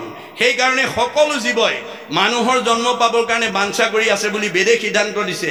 অতৌহি দেৱা ইচ্ছন্তি জন্ম ভাৰত ভূতলে। আনবিলাকতো দূৰৰ কথা, স্বৰ্গত থকা ৩৩ কোটি দেৱতাই এই ধৰাধামত মানুহৰ জন্ম পাবৰ কাৰণে বাঞ্ছা কৰিছে। কিয়? স্বৰ্গত ভোগবাদ আছে আৰু বস্তুবাদ আছে, ভক্তিবাদ নাই। ভক্তিবাদ কেৱল এই ধৰাধাম পৃথিৱীতহে আছে। সেইকাৰণে পৃথিৱীত মানুহৰ জন্ম পালে ভক্তি কৰি জীৱই সমস্ত কৰ্মবন্ধ ছেদ কৰি নিজৰ ঠাইলৈ গুচি যাব পাৰে। সেইকাৰণে এই দৰ্শনটো মহাপুৰুষে দিছে। আৰু উদ্ধৱক যাবৰ সময়ত কৈছে, মাধৱে বুলন্ত সখী শুনা মূৰ ভেদ, মূৰ ভকতিকে কৰে কৰ্মবন্ধ ছেদ। আমাৰ ভকতি বিনা কৰ্মবন্ধৰ পৰা আমি মুক্ত হ'ব নোৱাৰোঁ। মলি কাপোৰখনৰ পৰা মলি গুচাবলৈ যেনেকৈ চাবোন আৰু চাৰ্ফ দিব লাগিব, ঠিক তেনেকৈ আমাৰ কৰ্মবন্ধৰ পৰা মুক্ত হ'বলৈ হ'লে ধৰ্মালোচনী সভালৈ আহিব লাগিব, ঈশ্বৰৰ কথা শুনিব লাগিব। ঈশ্বৰৰ কথা নুশুনা, ধৰ্মালোচনী সভালৈ নহা কোনো জীৱ, কোনো বিদ্যাৱন্ত, ধনৱন্ত, শ্ৰীমন্ত এই সংসাৰ এৰি যাব নোৱাৰে। তেওঁলোক অহা যোৱা কৰি থাকিব লাগিব, মনত ৰাখিব। আৰু যাওঁতে কিন্তু তোমাৰ দুটা বস্তু যাব। কি? আমি যিমানবিলাক ধন টকা পইচা, গাড়ী মটৰ, পকা ঘৰ দুৱাৰ, সম্পত্তি ঘটিলোঁ, চব ইয়াতে এৰি থৈ যাব লাগিব বুলি গুৰুজনে সতৰ্ক কৰি দিছে। কি বুলি কৈছে? যে পুত্ৰ ভাৰ্যা ঐশ্বৰ্য থাকিব ঐতে পৰি, পাপ পুণ্য দুই যাব লগতে সত্তৰি। দুটা বস্তুহে আমি নিব পাৰিম, পাপ আৰু পুণ্য। আৰু এই দুটা বস্তু আমাৰ লগত যাব, আকৌ লগত আহিব। গতিকে পুণ্য লৈ গ'লে আপগ্ৰেড, জীৱৰ মৃত্যু নাই, গতি আছে, ওপৰলৈ যাব। যদি পাপ বেছি লৈ যায়, ডিগ্ৰেড, তললৈ যাব। জীৱৰ মৃত্যু নাই। আমি নাজানি আজিও কৈ আছোঁ, আমাৰ ডিব্ৰুগড় সমাজৰ আমুকা মৰিল, তামুকী মৰিল, স্বৰ্গগামী হ'ল, বৈকুণ্ঠগামী হ'ল, প্ৰয়াত হ'ল, বিদেহ হ'ল, ইহলীলা সম্বৰণ কৰিলে। আজি নানান শব্দৰে আমি কাৰোবাক মৰাটোকে কৈ আছোঁ। কিন্তু গীতাত কৃষ্ণই কৈছে, অৰ্জুন, মানুহ মৰা বুলি কোৱাটো মিছা কথা কৈছে। জীৱৰ মৰণ কহে যিটো জন হবে মিছা মহাভাগ। কৰ্মৰ সংস্কাৰে কোনো দেহলৈ পূৰ্ব দেহ কৰে ত্যাগ। জীৱৰ মৃত্যু নাই অৰ্জুন, দেহৰেহে ধৰ্ম জনম মৰণ। দেহটোহে জন্ম মৃত্যু আছে, জীৱৰ কি আছে? সংস্কাৰ আৰু গতি আছে। গতিকে আমাৰ গতিটো কেনেকৈ হ'ব? গীতাত কৈছে, যেন জোকে তৃণ পাইলে এৰয় অপৰ, জীৱৰ দেহৰ জানা সেই পতন্তৰ। আমাৰ দেহত থকা জীৱটোৰ কেনেকৈ গতি কৰিব? চেনী জোকে যেনেকৈ মুখৰ আগত আন এডাল বন নোপোৱালৈকে পিছৰডাল এৰি নিদিয়ে, আমাৰ দেহত থকা জীৱটোৱেও আমাৰ আন এটা দেহ নোপোৱালৈকে এইটো দেহৰ পৰা ওলাই নাযায়। যেন নৱ বস্ত্ৰক পুৰুষে পিন্ধে আগ, পুৰাতন বস্ত্ৰ পাছে কৰে পৰিত্যাগ। কোনোবাই ফটা চোলা এটা পিন্ধি আছিল, নতুনটো অনাৰ লগে লগে ফটাটো পেলাই নতুনটো যেনেকৈ পিন্ধে, আমাৰ জীৱটোও তেনেকৈ পুৰণা দেহ এৰি নতুন দেহলৈ যাব। আপুনি কোন দেহলৈ যাব, আজিৰ দৰে অনুষ্ঠানলৈ অহাৰ ওপৰতহে নিৰ্ভৰ কৰিব। আপুনি যদি ঈশ্বৰৰ কথা শুনি সংস্কাৰ নহয়, ঈশ্বৰৰ কথা নুশুনিলে কোনো জীৱ সংস্কাৰী হ'ব নোৱাৰে। অসংস্কাৰী জীৱই জীয়াই থাকোঁতে অশান্তি পাব, মৰিলে অধোগতি যাব। সংস্কাৰী জীৱই জীয়াই থাকোঁতে শান্তি পাব, মৰিলে সৎগতি পাব। ভগৱানৰ দুটাই সৃষ্টি, দুটাই বস্তু, হয় সৎগতি নহয় অধোগতি। সেইকাৰণে আমি আজিৰ দৰে অনুষ্ঠানলৈকে আহিব লাগে। গতিকে শংকৰদেৱে আমি যে এক আত্মা, এই কথাটো প্ৰথমেই তেওঁ সংস্কাৰ কৰি পেলাই আমাক দেখুৱাই থৈ গৈছে। গতিকে সকলো জাতি জনগোষ্ঠীৰ পৰা তেওঁ ভকতক লৈ আহিলে, আহি সমাজক কৈছে, হে জীৱশ্ৰেষ্ঠ মানুহ, এয়া মই নগাৰ ভকত আনিছোঁ। তোমালোকে এওঁক আজিৰ পৰা নগা বুলি ঘৃণা নকৰিবা। এওঁ ঈশ্বৰৰ অমৃতৰ সন্তান।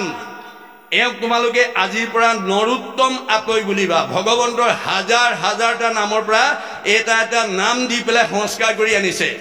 এয়া মই গাৰুৰ ভকত আনিছোঁ, এওঁক আজিৰ পৰা তোমালোকে গোবিন্দ আতৈ বুলিবা। এয়া মই যৱনৰ ভকত আনিছোঁ, এওঁক আজিৰ পৰা তোমালোকে জয় হৰি আতৈ বুলিবা। এয়া মই কাৰ্বিৰ ভকত আনিছোঁ, এওঁক আজিৰ পৰা তোমালোকে ভোলাই আতৈ বুলিবা। এয়া মই জয়ন্তীয়াৰ ভকত আনিছোঁ, এওঁক আজিৰ পৰা তোমালোকে মাধৱ আতৈ বুলিবা। এয়া মই হীৰাৰ ভকত আনিছোঁ, এওঁক আজিৰ পৰা তোমালোকে মথুৰা দাস আতৈ বুলিবা।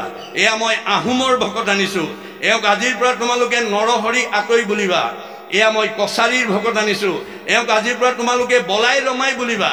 এয়া মই মিচিঙৰ ভকত আনিছোঁ এওঁক আজিৰ পৰা তোমালোকে পৰমানন্দ আতৈ বুলিবা এয়া মই দেউৰীৰ ভকত আনিছোঁ এওঁক আজিৰ পৰা বৈকুণ্ঠ আতৈ বুলিবা এয়া মই কৈবৰ্তৰ ভকত আনিছোঁ এওঁক আজিৰ পৰা তোমালোকে পূৰ্ণানন্দ আতৈ বুলিবা এয়া মই বনিয়াৰ ভকত আনিছোঁ এওঁক আজিৰ পৰা তোমালোকে হৰিদাস আতৈ বুলিবা এয়া মই কুশৰ ভকত আনিছোঁ এওঁক আজিৰ পৰা মুৰাৰী আতৈ বুলিবা এয়া মই কলিতাৰ ভকত আনিছোঁ এওঁক আজিৰ পৰা তোমালোকে গোপাল আতৈ বুলিবা এয়া মই ভুটিয়াৰ ভকত আনিছোঁ এওঁক আজিৰ পৰা তোমালোকে দামোদৰ আতৈ বুলিবা এয়া মই নাপিতৰ ভকত আনিছোঁ এওঁক আজিৰ পৰা তোমালোকে নাৰায়ণ ঠাকুৰতা বুলিবা এয়া মই তিৱাৰ ভকত আনিছোঁ এওঁক আজিৰ পৰা তোমালোকে সুদাম আতৈ বুলিবা এয়া মই কায়স্থৰ ভকত আনিছোঁ এওঁক আজিৰ পৰা তোমালোকে হতাই আতৈ বুলিবা এয়া মই মুছলমানৰ ভকত আনিছোঁ এওঁক আজিৰ পৰা শ্যাম কাই আতৈ বুলিবা অপ্ৰভংশ হৈ চান্দখাই হৈছে গতিকে এয়া মই ব্ৰাহ্মণৰ ভকত আনিছোঁ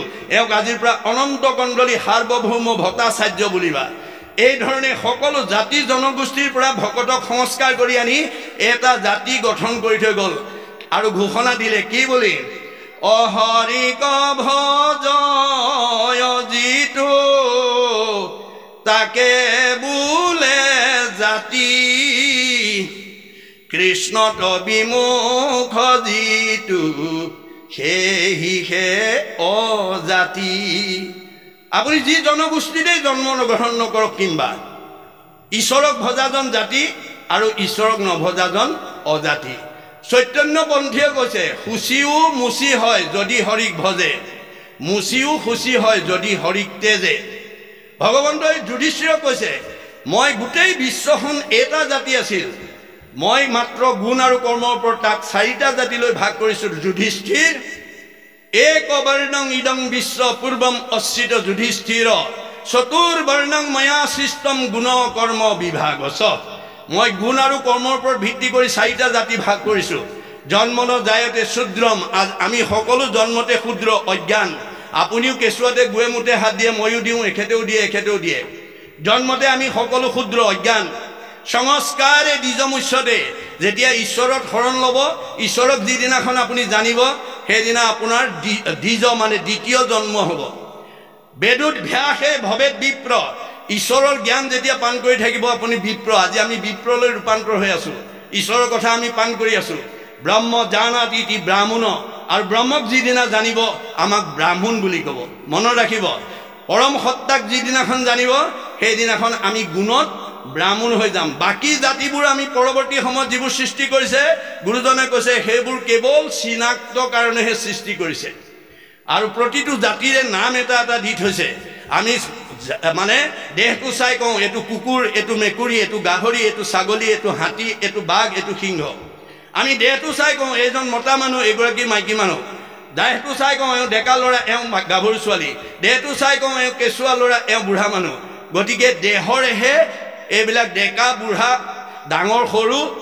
মতা মাইকী দেহৰহে আছে আত্মাৰ নাই মনত ৰাখিব আমাক গুৰুজনে দেহ ধৰ্ম এৰি আত্মা ধৰ্ম ল'বৰ কাৰণে কৈছে গতিকে দেহ ধৰ্ম আজি আছে কালিলৈ নাই দেহ মায়া মায়া ধৰ্মলৈ আপুনি কেতিয়াও চেকালৈ ঈশ্বৰৰ ওচৰলৈ যাব নোৱাৰিব আজিৰ দৰে অনুষ্ঠানলৈ আহি আমি সেই মায়া নাইকিয়া কৰিব মা পদে নেতিবাচক নাই ইয়া পদে ইতিবাচক আছে যিটো বস্তু আজি আছে কালিলৈ নাই সেইটো মায়া গতিকে দেহ আজি আছে কালিলৈ নাই দেহ মায়া স্বামী আজি আছে কালিলৈ নাই স্বামী মায়া ভাৰ্যা মায়া পুত্ৰ মায়া সকলো দেখা জগতখন মায়া গতিকে ব্ৰহ্ম সত্য ব্ৰহ্ম আমি ঈশ্বৰৰ জ্ঞান ল'বৰ কাৰণে শংকৰদেৱে আমাক এই পথ প্ৰদৰ্শন কৰি থৈ গৈছে যে আমি এই জাতিবিলাকৰ প্ৰত্যেকৰে নাম এটা এটা দিছে আমাৰ প্ৰত্যেকৰে নাম এটা এটা ৰাখি থৈছে কি কাৰণে ৰাখিছে এজন দাৰ্শনিক পণ্ডিতে কৈছে name is a kind of face where buy one is noun আমাৰ নামটো কিয় দিছে জানিবৰ কাৰণে চিনি পাবৰ কাৰণে এওঁ প্ৰমিলা এওঁ কল্পনা এওঁ মাধৱ এওঁ যাদৱ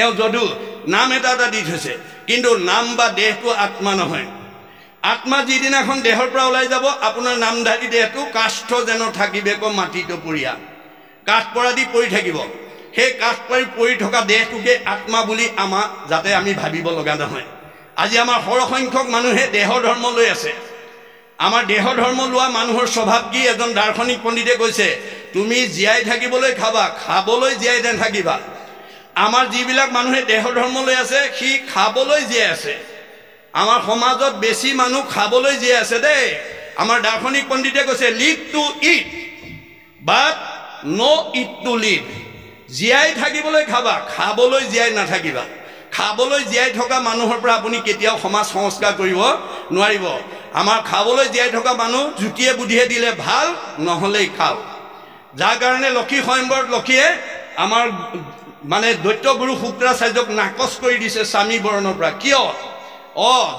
জানো দৈত্য গুৰু শুক্ৰ হুন্ত মহাজ্ঞানী তথাপি নিৰন্তৰতান লোভাবিষ্ট পানী দৈত্য গুৰু শুক্ৰাচাৰ্য এজন জ্ঞানী মানুহ বুলি মই জানো পিছে বৰ লুভিয়া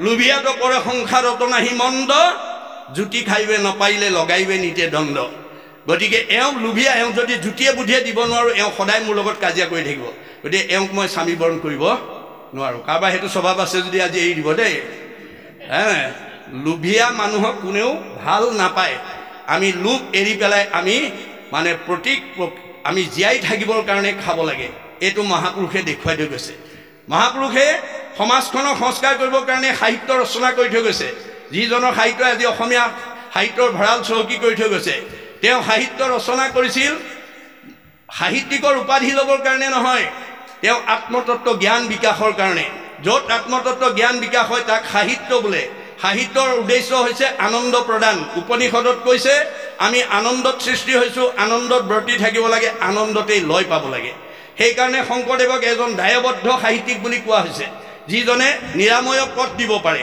সংস্কৃতিৰ দিশত তেওঁ শুদ্ধ সাধনা কৰি চৰম স্থানত উত্তৰণ পাই থৈ গৈছে তেওঁ মানুহক মানুহ হিচাপে নহয় ভগৱন্ত হিচাপে ভাবিবলৈ শিকাইছে অকল সিমানেই নহয় যত জীৱ জংগম কীট পতংগম অগণগত জগতেৰি কাৰা যে সকলোতে যে আত্মাৰূপে পৰম ব্ৰহ্ম ভগৱন্ত আছে সেই সকলো জ্ঞান তেওঁ আমাক দি থৈ গৈছে তেওঁ সংস্কৃতিয়ে আমাৰ শাৰীৰিক মানসিক বৌদ্ধিক সমস্ত দিশত উত্তৰণ সাধন কৰি থৈ গৈছে বিশ্ববিখ্যাত নাট্যকাৰ শেক্সপিয়াৰে কৈছে mind can B purified by the music body can B purified by the exercise both body and mind can B purified by the dance আপোনাৰ যি মানুহে বৰগীত গায় লোকগীত গায় দিহানাম গায় সেইবিলাক মানুহৰ মগজ সদায় মানে শুদ্ধন হৈ থাকে পবিত্ৰ হৈ থাকে তেওঁলোকৰ মগজে কেতিয়াও বেয়া চিন্তা কৰিব নোৱাৰে যি মানুহে নাম গাওঁতে হাত চাপৰি কৰি মুক্ত কণ্ঠে গায় সেইজনৰ শৰীৰ সঞ্চালন হৈ থাকে আৰু যি মানুহে নৃত্য কৰে নাম গাওঁতে যি উঠি নাচিবলৈ মন যায় নাচি দিয়ে তেওঁৰ বডি আৰু মাইণ্ড দুইটাই সংশোধন হৈছে আৰু সেইকাৰণে আমাৰ মহাপুৰুষে যি কৃষ্টি সংস্কৃতি দিছে আপোনালোকৰ এই নামঘৰত যদি উঠি অহা প্ৰজন্মক যদি নিৰ্গুণ কৃষ্ণৰ গুণলীলা অভিনয়ৰ যোগেদি গীত মাতৰ যোগেদি আমি যদি পৰিৱেশনৰ সৃষ্টি কৰি দিওঁ তেতিয়াহ'লে আমাৰ বেদত কৈছে গীতং বাদ্যং নৃত্যং য কৰোতি কলৌ নৰঃ পদে পদে অশ্বমেধ ফলং প্ৰাপ্নুতি নিত্যৈস্য যিবিলাক শিল্পীয়ে গীত বাদ্য নৃত্য পৰিৱেশনৰ দ্বাৰা নিৰ্গুণ কৃষ্ণৰ গুণলীলা নামঘৰত পৰিৱেশন কৰিব তেওঁলোকৰ প্ৰতিটো খোজৰ মূল্য হ'ব এটা এটা অশ্বমেধ যজ্ঞৰ সমান পুণ্য আৰু সেই গুণলীলা যিসকল দৰ্শকে আহি চাব আৰু শুনিব কেশৱ অগ্ৰে গীতং বাদ্যং নৃত্যং হৰি কথা শুনে স্বপুণ্যাত্মা ত্ৰৈলোক্যৰ ওপৰে সংস্থিতা ঈশ্বৰৰ কথা শুনা মানুহ ত্ৰৈলোক্যত স্থান দিব বৈকুণ্ঠত দেই আমাৰ বিজ্ঞানে তিনিটা মানে ঘনত্বত ভাগ কৰিছে টপস্ফিয়াৰ টেটস্ফিয়াৰ আইনস্ফিয়াৰ কৃষ্ণত ভকতি কৰা জীৱ একদম ৰকেটৰ দৰে তিনিটা মানে লেয়াৰ পাৰ হৈ পেলাই বৈকুণ্ঠত অৱস্থান কৰিব মনত ৰাখিব বৈতৰণী পাৰ হৈ গুচি যাব তেওঁ কোনেও ৰাখিব নোৱাৰে সেইকাৰণে ভাগৱত শুনিবলৈ আহিব লাগে সেইকাৰণে ধৰ্মালোচনী সভালৈ আহিব লাগে গতিকে ঈশ্বৰৰ কথা নুশুনা মানুহ কেতিয়াও এই সংসাৰৰ পৰা উদ্ধাৰ হ'ব নোৱাৰে সি অহা যোৱা কৰি থাকিব লাগিব কাৰণ সি সংস্কাৰ নহয় গতিকে সংস্কাৰ হ'বলৈ হ'লে ভকতি কৰিবই লাগিব আৰু বিশেষকৈ আমাৰ দুটা কৰ্মবন্ধ আৰু কৰ্মবন্ধবিলাকৰ কাৰণে আমাৰ প্ৰত্যেকৰে দুখ বেদনাবিলাক বেলেগ বেলেগকৈ ভুগি থাকিব লগা হৈছে আপোনালোকৰ ডিব্ৰুগড় গাঁও সমাজত বাস কৰি থকা বহুত গৃহস্থীয়ে বিভিন্ন দুখত দুখিত হৈ আছে সুখবিলাক চবৰে একে বুলি কৈছে অকল আমাৰ ডিব্ৰুগড় গাঁও সমাজৰে নহয় বিশ্বৰ সকলো সুখী মানুহবোৰ একে বুলি এজন দাৰ্শনিক পণ্ডিতে কৈছে all happy families R alike পৃথিৱীত যিমানবিলাক সুখী ধনী মানুহ আছে বা সুখী মানুহ সব একেই কিয় আপোনালোকক মই গোটেই পৃথিৱী বাদ দিলোঁ আজি এই ঠাইত মই অনুষ্ঠান কৰিছোঁ ইয়াকে মই উদাহৰণ হিচাপে দাঙি ধৰিব গৈছোঁ ডিব্ৰুগড় গাঁও সমাজৰ এলেকাত বাস কৰি থকা কোনোবা গৃহস্থীয়ে যদি পকা ঘৰ বনায়, গাড়ী মটৰ কিনে, দামী পোছাক পিন্ধে, দামী আহাৰ খাই ভাল পৰিৱেশত থাকে, এখেতৰো ভাল লাগিব, এখেতৰো ভাল লাগিব, এখেতৰো ভাল লাগিব, মোৰো ভাল লাগিব। কিন্তু ভাল লগাবিলাকত পাৰ্থক্য নাই, কিন্তু বেয়া লগাবিলাক প্ৰত্যেকৰ বেলেগ বেলেগ। কোনোবা দম্পতীয়ে বিয়া পাতিছে, ল'ৰা ছোৱালী নাই, সেইটো দম্পতি, সেইটো দুখ। কাৰোবাৰ ল'ৰা আছে, ছোৱালী নাই, সেইটো দম্পতি, সেইটো দুখ। কাৰোবাৰ আকৌ স্বামী স্ত্ৰীৰ মাজত মনোমালিন্য লাগি থাকে, সেইটো পৰিয়ালৰ, সেইটো দুখ। কাৰোবাৰ শাহু বোৱাৰীৰ মাজত মনোমালিন্য থাকে, সেইটো পৰিয়ালৰ, সেইটো দুখ। কাৰোবাৰ ককাই ভাইৰ মাজত মনোমালিন্য হৈ থাকে, সেইটো পৰিয়ালৰ, সেইটো দুখ। কাৰোবাৰ আকৌ সকলো আছে, শৰীৰত বেমাৰ আছে, সেইটো পৰিয়ালৰ, সেইটো দুখ, ইত্যাদি ইত্যাদি। একেখন গাঁৱত একেখন পৰিৱেশতে থকাৰ পিছতো আপোনালোকৰ জীৱনলৈ বেলেগ বেলেগ দুখবোৰ ক'ৰ পৰা আহিলে, কিয় আহিলে? আপুনি দুখতেই ভুগি থাকিব নে দুখৰ পৰা নিবাৰণ হ'ব লাগিব? এই কথা মহাপুৰুষ শংকৰদেৱে কৈ থৈ গৈছে। সেইকাৰণে গুৰুজনাৰ জন্মতিথি বা ধৰ্মালোচনী সভাত আহি আমি সেই কথাৰ নিৰ্ণয় ল'ব লাগিব যে গুৰুজনে দিছে যে আমাৰ প্ৰাৰব্ধ কৰ্মবাসনাৰ ফলত আমি আৰব্ধ কালত বিভিন্ন দুখ ভুগি থাকোঁ, আৰু এই বাসনাৰ বিলাকৰ কৰ্মবন্ধবিলাক গাঁঠি লাগি আহে বুলি কৈছে। আমাৰ জীৱৰ লগত গাঁঠি লাগি আহে। ঈশ্বৰৰ কথা শুনাৰ লগে লগে হৃদয়তে হৃদয় গ্ৰন্থি, ছিদ্ৰতে সৰ্বসঞ্চয়। মলি কাপোৰখনত চাবোন দিয়াৰ লগে লগে যেনেকৈ মলি আঁতৰিবলৈ বাধ্য হয়, কৃষ্ণ কথা শুনাৰ লগে লগে পূৰ্বজন্ম কৰ্মবন্ধ বিনাশ হ'বলৈ বাধ্য হয়। মনত ৰাখিব কথাটো। কৰ্ণপথে ভকতৰ হিয়াত প্ৰৱেশী হৰি, দুৰ্বাসনা হৰে সমস্ত হয়। জলৰ যতে কমল যেহেন শৰতকালে, স্বভাৱতে নিৰ্মল হয়। মাধৱদেৱে গোসাঁত লিখি থৈ গৈছে। কৃষ্ণ কথা শুনাৰ লগে লগে বেয়া ভাৱ ওলাবলৈ বাধ্য হ'ব। খালী বটলত পানী ভৰোৱাৰ লগে লগে ভিতৰৰ বায়ু ওলাই যাবলৈ বাধ্য হ'ব। এইটো যেনেকৈ বিজ্ঞানসন্মত সত্য, তেনেকৈ আমাৰ এই কৰ্মবন্ধ নাশ কৰিবৰ কাৰণে, আমি দুখ দুৰ্গতিৰ পৰা নিজক মুক্ত কৰিবৰ কাৰণে ঈশ্বৰৰ কথা শুনাটো তেনেকৈয়ে মানে বিজ্ঞানসন্মত দৰ্শন। মনত ৰাখিব কথাটো। আমাৰ যিটো বিজ্ঞানত ধৰ্ম নাই সেইটো খুৰা বুলি কৈছে, আৰু যিটো ধৰ্মত বিজ্ঞান নাই অন্ধ বুলি কৈছে। তাৰমানে এজন বিশ্ববিখ্যাত বৈজ্ঞানিক আইনষ্টাইনে কৈছে, চায়েন্স উইদাউট ৰিলিজন ইজ লেম, religion without science is blind. যি বিজ্ঞানত ধৰ্ম নাই খুৰা, আৰু যি ধৰ্মত বিজ্ঞান নাই সেইটো অন্ধ। বিজ্ঞান আৰু ধৰ্ম ওতঃপ্ৰোত সম্বন্ধ। গতিকে আমাৰ শংকৰদেৱে মানে ওতঃপ্ৰোত সম্বন্ধ ধৰ্ম দি থৈ গৈছে। শংকৰদেৱে আবিৰ্ভাৱ হৈ কি ধৰ্ম দিলে? ধৰ্ম কি বস্তু? ধী ধাতু মনন প্ৰত্যয় যোগ হৈ ধৰ্ম শব্দটো নিষ্পন্ন হৈছে। ধৰ্মৰ অৰ্থ হৈছে ধৰি ৰখা বা ৰক্ষণাবেক্ষণ দিয়া। ধৰ্মই ৰক্ষণাবেক্ষণ দিয়ে কাক? এটা আত্মাক, এটা পৰিয়ালক, এখন সমাজক, এটা অনুষ্ঠানক, এটা প্ৰতিষ্ঠানক, দল সংগঠনক, জড় জগতক, জীৱ জগতক, নিখিল জগতক ধৰ্মই ৰাখে।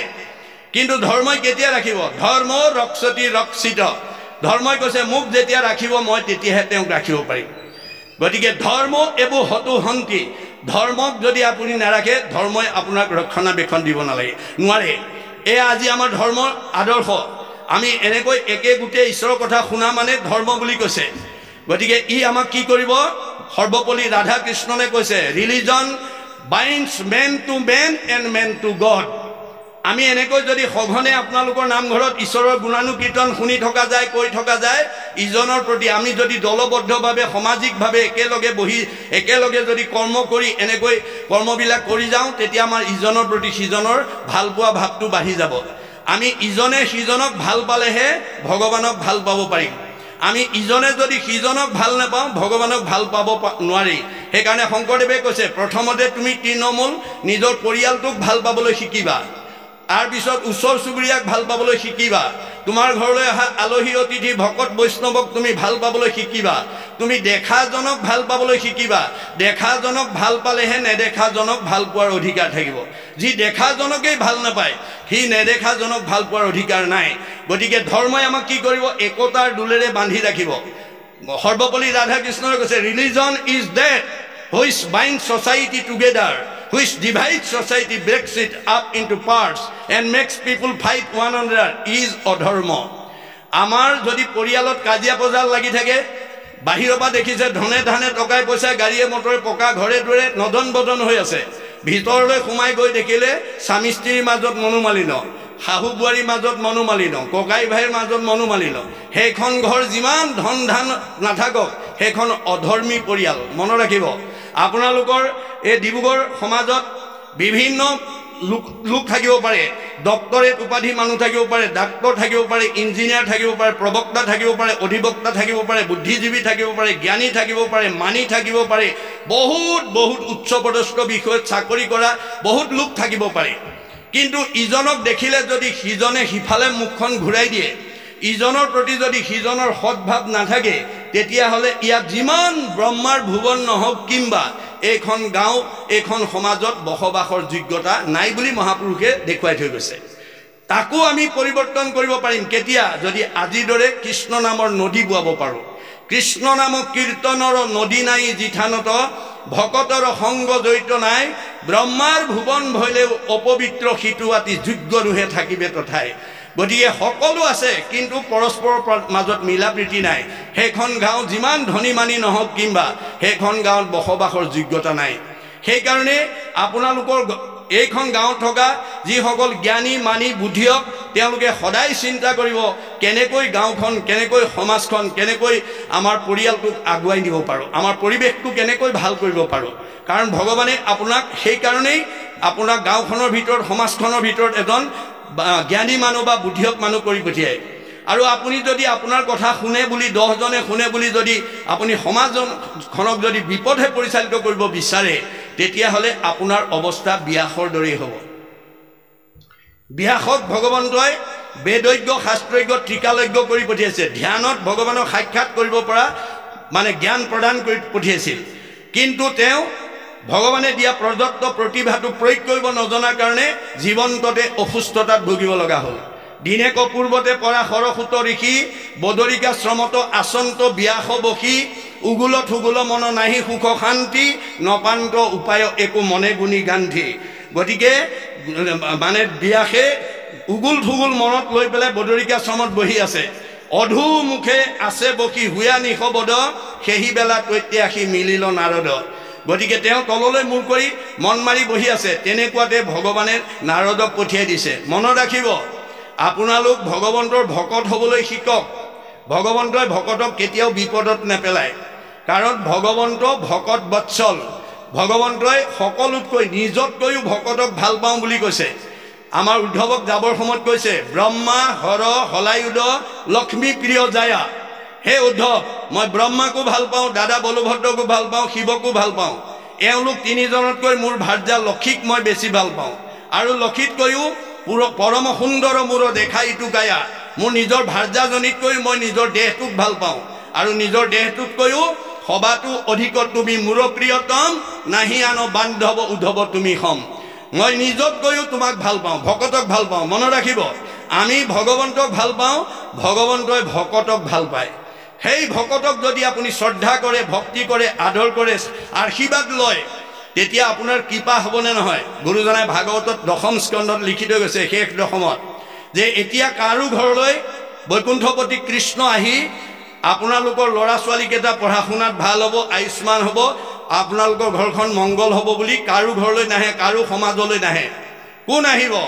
হৰিৰ মূৰ্তিক হৰি ভক্তক দেখিবা, শক্তি অনুৰূপে তাৰ প্ৰীতি আচৰিবা, সমস্ত ভূততে আছে ভগৱান, সেহি ভাবি সবাকো কৰিবা বহুমান।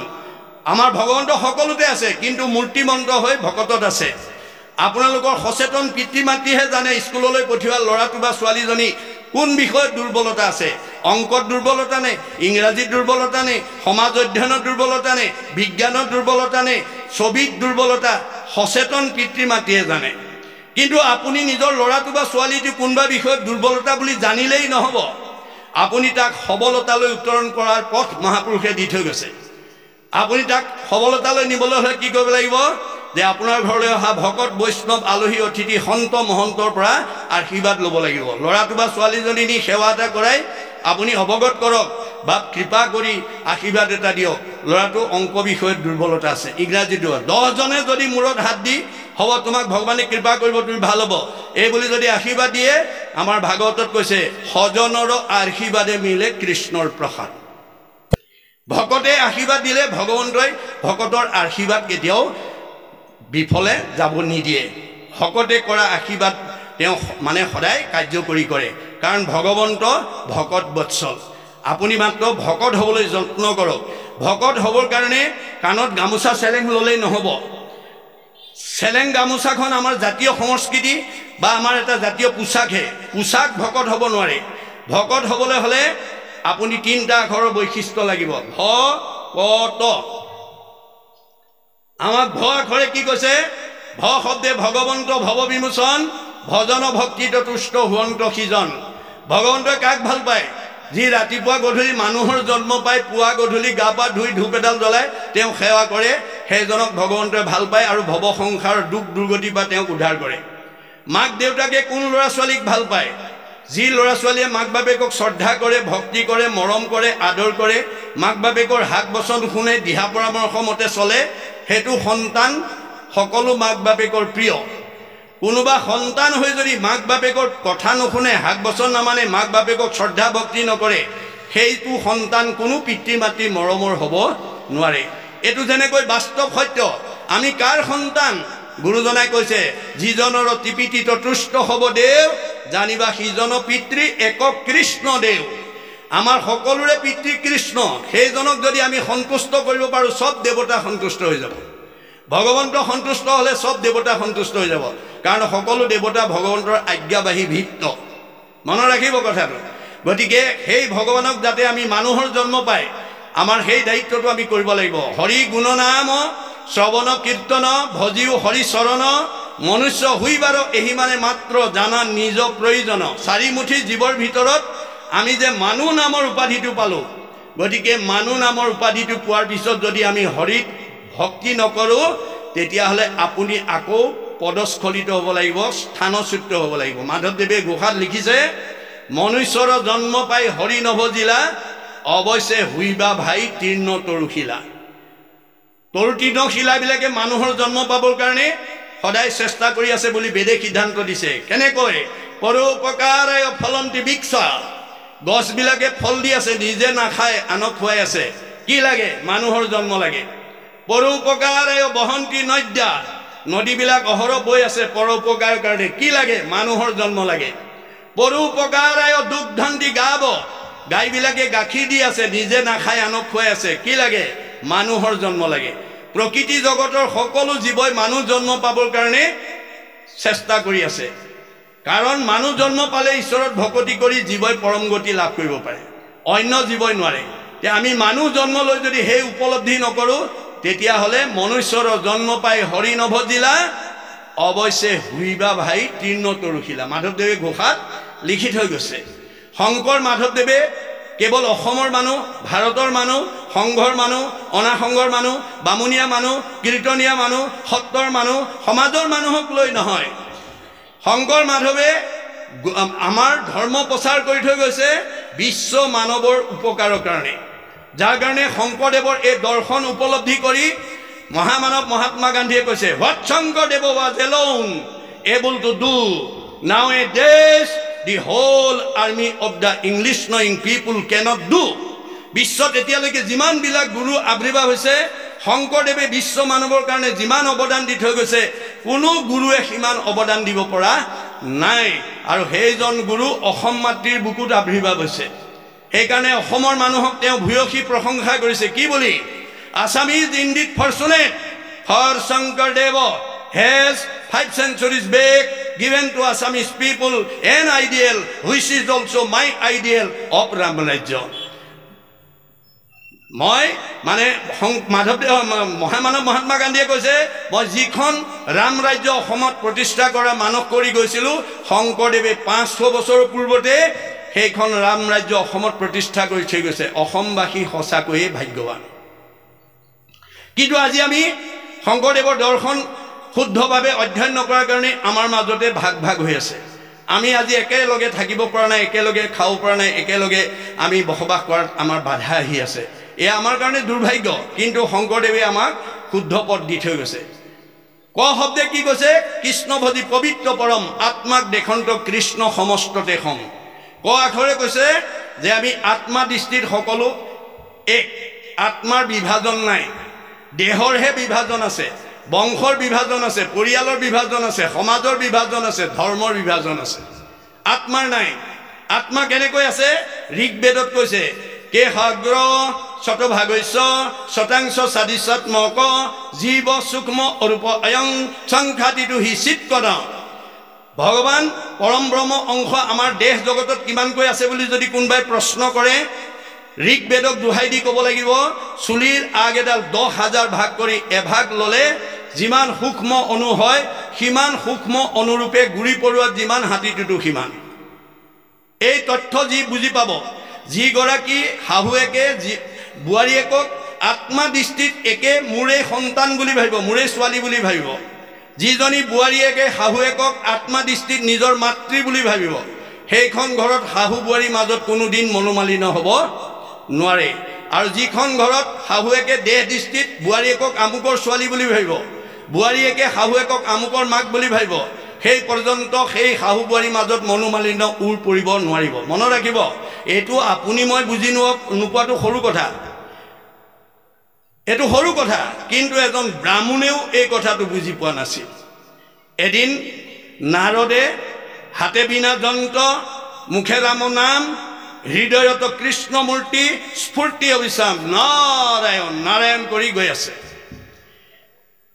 তেনেতে এজন ব্ৰাহ্মণে লগ পালে দেৱৰ্ষি তুমি ইমান আনন্দ মনে ক'ত যোৱা দেউ মই বৈকুণ্ঠত ভগৱন্তক লগ কৰিবৰ কাৰণে আহিছোঁ ব্ৰাহ্মণে ক'লে তুমি বৰ ভাগ্যৱান পুৰুষ তুমি জীৱন্ততে ভগৱন্তক দৰ্শন কৰিবা তোমাৰ দৰে ভাগ্যৱান পুৰুষ আৰু দ্বিতীয় নাই পিছে তুমি যদি বৈকুণ্ঠলৈ যোৱা হে দেৱৰ্ষি মোক এটা উপকাৰ কৰিবাচোন কওক কি কৰিব লাগে মোৰ মনৰ দুটা সংশয় তুমি আঁতৰ কৰিবৰ কাৰণে সুধি আহিবা কি প্ৰশ্ন মোৰ প্ৰথম প্ৰশ্ন ভগৱন্তই বৈকুণ্ঠত দিনে ৰাতিয়ে অহৰ্নিশে কি কৰে সেই কথাটো মই জানিব বিচাৰোঁ দ্বিতীয়তে মই কিমান কষ্ট কৰি আৰু পৰিয়াল পুহি থাকিম মই ইয়াৰ পৰা কেতিয়া ওলাই যাব পাৰিম এই দুটা প্ৰশ্ন তুমি মোক সুধি আহিবা হ'ব মই সুধি আহিম এই বুলি আকৌ মানে নাৰায়ণৰ নাম লৈ গৈ আছে কিছু দূৰ যোৱাৰ পিছতে এজোপা বটগছৰ তলত এজন মুচিয়ে জোতা চিলাই আছে নাৰদৰ নাৰায়ণ নাম শুনাৰ লগে লগে মূৰ তুলি চালে নাৰদ ওচৰত পালেহি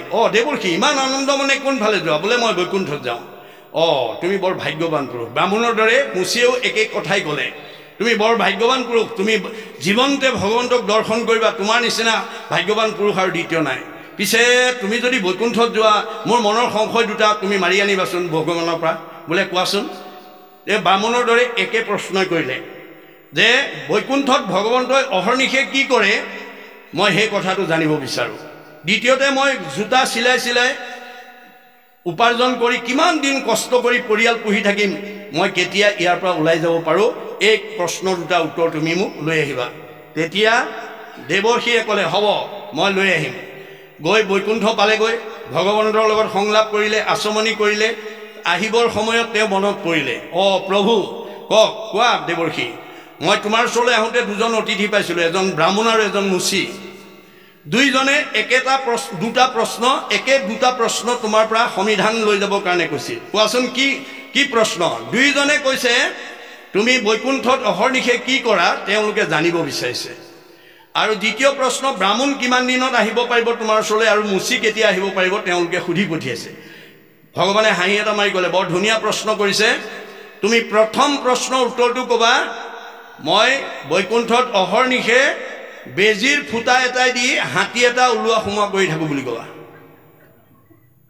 আৰু দ্বিতীয় প্ৰশ্ন ব্ৰাহ্মণক ক'বা তেওঁ দেৰিকৈ আহিব পাৰিব আৰু মুচিক ক'বা তেওঁ সোনকালে আহিব পাৰিব দেৱৰ্ষি নাৰদে ক'লে প্ৰভু পাছৰ দুটা বুজি পাইছোঁ প্ৰথম প্ৰশ্নটোৰ উত্তৰ মই বুজি পোৱা নাই প্ৰশ্নটো তোমাৰ নে অতিথিৰ বোলে অতিথিৰ মই যেনেকৈ কৈছোঁ তেনেকৈ ক'বা তেওঁলোকে বুজি পাব তুমি বুজি পাব নালাগে দেৱৰ্ষি গুচি আহিলে আহি প্ৰথম ব্ৰাহ্মণক লগ পালে ব্ৰাহ্মণ মানে উৎসুক হৈ আছে তেওঁৰ পৰা প্ৰশ্ন উত্তৰ পাবৰ কাৰণে আহিলা দেৱৰ্ষি বোলে আহিলোঁ প্ৰশ্ন উত্তৰ বোলে আনিলোঁ কোৱাচোন কোৱা বোলে প্ৰথম প্ৰশ্ন উত্তৰ ভগৱন্তই কৈছে তেওঁ বৈকুণ্ঠত অহৰ্নিশে বেজিৰ ফুটাই দি হাতী এটা ওলোৱা সোমোৱা কৰি থাকোঁ বুলি কৈছে আৰু দ্বিতীয় প্ৰশ্ন তুমি বহুত দেৰিকৈহে যাব পাৰিবা বুলি ক'লে ব্ৰাহ্মণৰ টিঙিচকৈ খং উঠিলে হেৰা দেৱৰ্ষি মিছা কথা ক'বলৈ জেগা নাপালা তুমি বৈকুণ্ঠলৈ যোৱাই নাই ভগৱানে এনেকুৱা মিছা কথা কাণত নোসোমোৱা কথা ক'ব নেকি বেজিৰ ফুটাই দি হাতী ওলোৱা সোমোৱা কৰাৰ নিচিনা মিছা কথা এটা ক'ব নেকি তুমি আচলতে মোক ফাঁকি দিছা যোৱা তোমাৰ কথা মই নুশুনো নাৰদে হাঁহি এটা মাৰি গুচি গ'ল কিছু দূৰ গৈ মুচিৰ ওচৰ পালে মুচিয়েও লগে লগে সুধিলে তুমি আহিলা বোলে হয় আহিলোঁ মোৰ প্ৰশ্ন উত্তৰ বোলে আনিলোঁ বৰ ভাল কাম কৰিলা এতিয়া কোৱাচোন যে আমাৰ কি প্ৰশ্ন উত্তৰ দিলে তেতিয়া দেৱৰ্ষীয়ে ক'লে প্ৰথম প্ৰশ্ন উত্তৰটো ভগৱানে ক'লে তেওঁ বৈকুণ্ঠত অহৰ্নিশে বেজী ফুটা এটাই দি হাতী এটা ওলোৱা সোমোৱা কৰি থাকোঁ বুলি ক'লে আৰু দ্বিতীয় প্ৰশ্নটো তোমাক অতি সোনকালে যাব পাৰিবা বুলি ক'লে তেওঁ জোতা দলিয়াই দীঘল দি অষ্টাংগে পৰি সেৱা জনাই ক'লে হে দেৱৰ্ষী তুমি মোক কি কৃপা কৰিলা হে নাই গতিকে হাতী আকাৰটোহে ডাঙৰ কিন্তু আত্মাটো বেদৰ মতে চুলিৰ আগ এডাল 10,000 ভাগ কৰি এভাগ ল'লে যিমান সূক্ষ্ম অনু হয় সিমান সূক্ষ্ম অনুৰূপে হাতীটোত যিমান গুৰি পৰুৱাটো সিমান গতিকে এটা হাতীৰ আত্মা ইমান ক্ষুদ্ৰানুক্ষুদ্ৰ এটা আত্মা বেজী ফুটাই দি ওলোৱা সোমোৱা কৰি থকাটো ভগৱানৰ কাৰণে কি ডাঙৰ কথা গতিকে তুমি মোক ডাঙৰ উপকাৰ কৰিলা এই বুলি যেতিয়া তেওঁ দীঘল দি পৰি প্ৰাৰ্থনা কৰিলে তেতিয়া আমাক এই শিক্ষাটো দি দিলে যে আমি যেতিয়ালৈকে আত্মা দৃষ্টিত ভগৱানক বা এই জীৱ সমস্তক দেখা পাব নোৱাৰিম তেতিয়ালৈকে আপুনি এই সংসাৰৰ পৰা ওলাই যাব নোৱাৰিব দেহ দৃষ্টি দেহ ধৰ্মই আমাক কেতিয়াও ভগৱানৰ ওচৰলৈ যাব নিদিয়ে মনত ৰাখিব কিন্তু আজি এই দৰ্শন নজনাৰ কাৰণে আমাৰ সমাজত দেহ ধৰ্ম লোৱা মানুহৰ সংখ্যা বেছি দেহ ধৰ্ম লোৱা মানুহৰ সংখ্যা বেছি দেহ ধৰ্ম লোৱা মানুহৰ স্বভাৱ কি আমাৰ বুঢ়াসকলে কয় খেনুক দেখি ৰান্ধে বাঢ়ে খেনুক দেখি দুৱাৰ মাৰে আমাৰ কিছুমান মানুহক মানে অলপ ধনী মানি শিক্ষা বিদ্যা চাকৰি বাকৰি থাকিলে ধুনীয়াকৈ আদৰ সম্ভাষণ কৰে যদি অলপ দুখীয়া নিচলা হয় তেওঁ বৰ আদৰ নকৰে সেইটো স্বভাৱ যদি আছে আজি এৰিব দেই কাৰণ দেহৰহে দুখীয়া ধনী আছে পাৰ্থিৱ সম্পদৰহে বেছি কম আছে আত্মাৰ নাই আত্মা দৃষ্টিত যেতিয়ালৈকে আমি ভগৱন্তক সেৱা কৰিব নোৱাৰিম তেতিয়ালৈকে আমি অহা যোৱা কৰি থাকিব লাগিব পুনৰপি জনমম পুনৰপি মৰণম সেইকাৰণে কৈছে বিষ্ণুময় দেখে যিটো সমস্ত জগতৰ জীৱন্ততে মুক্ত সিটো অচিৰকালত ভগৱন্তৰ মানে একশৰণ ধৰ্মৰ তত্ত্ব হৈছে এইটোৱেই আত্মতত্ত্ব আধ্যাত্মিক তত্ত্বৰে যেতিয়ালৈকে আমি সমাজখন উঠি অহা প্ৰজন্মক আমি সংস্কাৰমুখী কৰিব নোৱাৰিম তেতিয়ালৈকে আমি বিচৰা সুখ আৰু শান্তি আমি লাভ কৰিব নোৱাৰিম গতিকে আমাক কিহে সান্তনা দিব আধ্যাত্মিক আৰু নৈতিক আদৰ্শই আজি আমি দেখিছোঁ সমাজবিলাক অৰ্থনৈতিক দিশত আগবাঢ়ি গৈছে পকা ঘৰ বেছি হৈছে গাড়ী মটৰ বেছি হৈছে ৰাস্তা পদূলি ভাল হৈছে দামী পোছাক পিন্ধিছে দামী আহাৰ খাইছে দামী আহাৰ খালে দামী পোছাক পিন্ধিলে পকা ঘৰ বেছি হ'লে গাড়ী মটৰত ঘূৰি ফুৰিলে শিক্ষা দিশত আগবাঢ়ি গ'লে আমাৰ এখন সমাজ এটা জাতি এটা পৰিৱেশ আমি আগবাঢ়ি গৈছে বুলি ক'ব নোৱাৰিম যেতিয়ালৈকে শংকৰদেৱে দি যোৱা আধ্যাত্মিক আৰু নৈতিক আদৰ্শৰে যেতিয়ালৈকে আমি উঠি অহা প্ৰজন্মক আগবঢ়াই দিব নোৱাৰিম নীতি আদৰ্শ অবিহনে আমাৰ নিজৰ আয়ুসো আমি ভোগ কৰিবলৈ নাপাম আমাক প্ৰত্যেককে ভগৱন্তই 100 বছৰ দিছে তৎসত্ত্বেও আজি বহুত উঠি অহা প্ৰজন্ম আমাৰ মাজৰ পৰা 100 বছৰ আগতে বিদায় লৈছে গণ্ডগোল ক'ত লাগিল কিন্তু ভগৱন্তই বেদত কৈছে মনুষ্যৰ আয়ুষত বৰিষ সংখ্যাত মই মানুহ মাত্ৰেই সবকে 100 বছৰ দিছোঁ মই কাকো কমাই দিয়া নাই আৰু গুৰুজনৰ দিনত কেইবাজনো আটা পুৰুষে ভগৱানে দিয়াতকৈ আয়ুষ বঢ়াইছে কেনেকৈ শংকৰ মাধৱৰ পৰাই ভাগৱত ব্যাখ্যা শুনিছিল কিন্তু সেইসকল আটা পুৰুষৰ এটা চাৰিত্ৰিক বৈশিষ্ট্য আছিল কি গুৰুতকৈ শিষ্য জ্ঞান খুচৰি লয় জ্ঞান নজনা কথাবিলাক সব সুধি ল'লে শংকৰদেৱ মানে মাধৱদেৱে 107 বছৰ জীয়াই থাকিলে শংকৰদেৱে 120 বছৰ তেওঁৰ পৰা শিক্ষা লোৱা বদলা আটাই 130 বছৰ ৰাম আটাই 140 বছৰ মথুৰা দাস আটাই 151 বছৰলৈ আয়ু বৃদ্ধি কৰিলে এই উপৰঞ্চি বয়সবিলাকৰ পৰা পালে যিবিলাকে গুৰুজনাই দেখুৱাই থৈ যোৱা নীতি আদৰ্শ নামানে মনত ৰাখিব কথাটো 8 প্ৰকাৰ সদাচাৰ মানিবৰ কাৰণে শংকৰদেৱে আমাক কৈছে কায়ৰ সদাচাৰ বাক্যৰ সদাচাৰ মনৰ সদাচাৰ গমন সদাচাৰ শৌচ সদাচাৰ অন্ন সদাচাৰ স্নান সদাচাৰ শয়ন সদাচাৰ এই 8 প্ৰকাৰ সদাচাৰ যি মানিব ভগৱানে দিয়াতকৈ আয়ুষ বঢ়াব পাৰিব আৰু এই নীতি সদাচাৰ যি নামানিব সি ভগৱানে দিয়াতকৈ আগতীয়াকৈ বিদায় ল'ব লাগিব আজি অনুষ্ঠানলৈ অহাৰ মুখ্যতম উদ্দেশ্য হেতু যাতে আমি ভগৱানে দিয়া আয়ুষতকৈ যাতে আগতে যাব লগা নহয়। আমাৰ এইটো চিন্তামণি জন্ম 84 জুনি অতিবাহিত হৈ মানুহ জন্ম পাই পেলাই আমি যদি আকালতে যাবলগীয়া হয় আমাৰ জন্ম ধৰা সাৰ্থকতা ক'ত? এই কথা আমি আজি উপলব্ধি কৰিব লাগিব। শংকৰদেৱে এই কথা আমাক দি থৈ গৈছে। গতিকে আমাৰ শংকৰদেৱৰ যিটো ধৰ্ম দৰ্শন সেইটো হৈছে এক শৰণ হৰি নাম ধৰ্ম, এক দেও এক সেও এক বিনে নাই কেও, এক ভগৱন্ত, যে ভগৱন্তই হৈছে সকলো দেৱতাৰ শ্ৰেষ্ঠ, বাকীবিলাক দেৱতা তেওঁৰ আজ্ঞাবাহী ভিত্ত। আমি যদি ভগৱন্তক নিজৰ কৰি লওঁ সকলো দেৱতা আমাৰ নিজৰ হৈ থাকিব। যিটোজনে যায় হৰিনাম সেৱী পাছত ফুৰে যত দেৱ দেৱী, যতেক তীৰ্থে তাক স্তুতি কৰৈ তাৰো বায়ু পাপ সমস্ত হৰৈ। আপুনি যাত্ৰা কালত ল'ৰা ছোৱালীক এটা নীতি শিক্ষা দিব লাগিব। কি বোপাই মাজনী কোনোবা স্কুল গৈছে, কোনোবা মহাবিদ্যালয়ত গৈছে, কোনোবা বিশ্ববিদ্যালয়ত গৈছে, কোনোবা চাকৰিত গৈছে, কোনোবাই ব্যৱসায়ত গৈছে, কোনোবা কিবা কৰ্মত গৈছে। যি কৰ্মতেই নাযাওক কিম্বা কৰ্মৰ প্ৰাৰম্ভণিতে ঈশ্বৰৰ নামটো লৈ যোৱাৰ শিক্ষা আমি প্ৰত্যেক জ্যেষ্ঠসকলে পিতৃ মাতৃসকলে উঠি অহা প্ৰজন্মক দিব লাগিব। কিয় দিব লাগিব? যিজনে ঈশ্বৰৰ নাম লৈ যায় ভগৱন্ত তেওঁৰ পিছত যায় বুলি কৈছে। যিটোজনে যায় নাম উচৰি তাৰো পাছে পাছে ভ্ৰমন্ত হৰি, বৎসক স্নেহ যেন ধেনু ধাৱে ভজিও জানি হেন হৰি পাৱে। যেনেকৈ আমাৰ গাই এজনীয়ে কৃষ্ণ গাই এজনীয়ে যেনেকৈ পোৱালিটো মুখৰ আগত লৈ যায় শিয়াল কুকুৰে আক্ৰমণ কৰিব নোৱাৰাকৈ, ঠিক তেনেকৈ আমাৰ ঈশ্বৰৰ নাম লৈ যিজনে যাত্ৰা কৰে তেওঁক ভগৱানে তেনেকৈয়ে ৰক্ষণাবেক্ষণ দিয়ে বুলি আমাৰ গুৰুজনাই শিক্ষা দি থৈ গৈছে। একচিত্ত মনে যিটো মহাজনে ফুৰে গুণ নাম স্মৰি তাক ৰক্ষা কৰি ফুৰয় সদায় হাতে কৌমদকী ধৰি। ভগৱন্তই গদা লৈ সেই জীৱটোক উদ্ধাৰ কৰি থাকে। সেইকাৰণে আপোনালোকে সেই নীতি আদৰ্শবিলাক প্ৰত্যেক ল'ৰা ছোৱালীকে য'তেই নাথাকক কিম্বা সুখে দুখে মুখে জুনো চাৰে ৰাম নাম, সকলো সময়তে ভগৱন্তৰ নাম ল'বলৈ নাপাহৰিব। আপোনাক পূৰ্ব পুণ্যৰ ফলত এই জন্মত ঘৰ দুৱাৰ, পকা ঘৰ দুৱাৰ, গাড়ী মটৰ, শিক্ষা বিদ্যা, ঐশ্বৰ্য সম্পত্তিত ভগৱানে বহুৱাই থৈ দিছে। আপুনি সেইখিনি ভোগ কৰিবলৈ পায়ো যদি ভগৱন্তৰ নাম লৈ থাকিব পাৰে ভগৱন্তই সেইজনক ৰক্ষণাবেক্ষণ দিয়ে বুলি মহাপুৰুষ শংকৰদেৱে আমাক কৈ থৈ গৈছে ভাগৱতত। সম্পদ কালত যিজনে পূজয় হৰিক একনিষ্ঠ কৰি তাক ৰক্ষা কৰি ফুৰয় সদায় হাতে কৌমদকী ধৰি। যিজনে সম্পদৰ কালতো ভগৱন্তৰ নাম লৈ থাকে সেইজনক ভগৱন্তই সকলো বিপদৰ পৰা উদ্ধাৰ কৰে।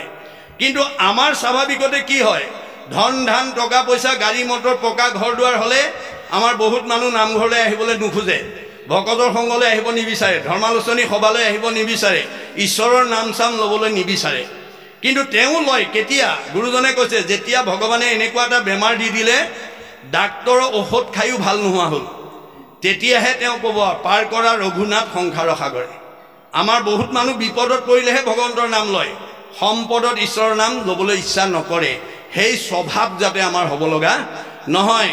গতিকে আপদ কালত যিজনে বুলয়ত ত্ৰাহি ত্ৰাহি বুলি তাক ভাল পায় বুলি কোন শাস্ত্ৰত কৈছে বুলি কৈছে যে আপদ কালত ত্ৰাহি ত্ৰাহি বোলে নুবোলে সম্পদ কালে তাংক প্ৰতি তুষ্ট হৈবন্ত কৃষ্ণ, ইটো কোনো শাস্ত্ৰে কহে।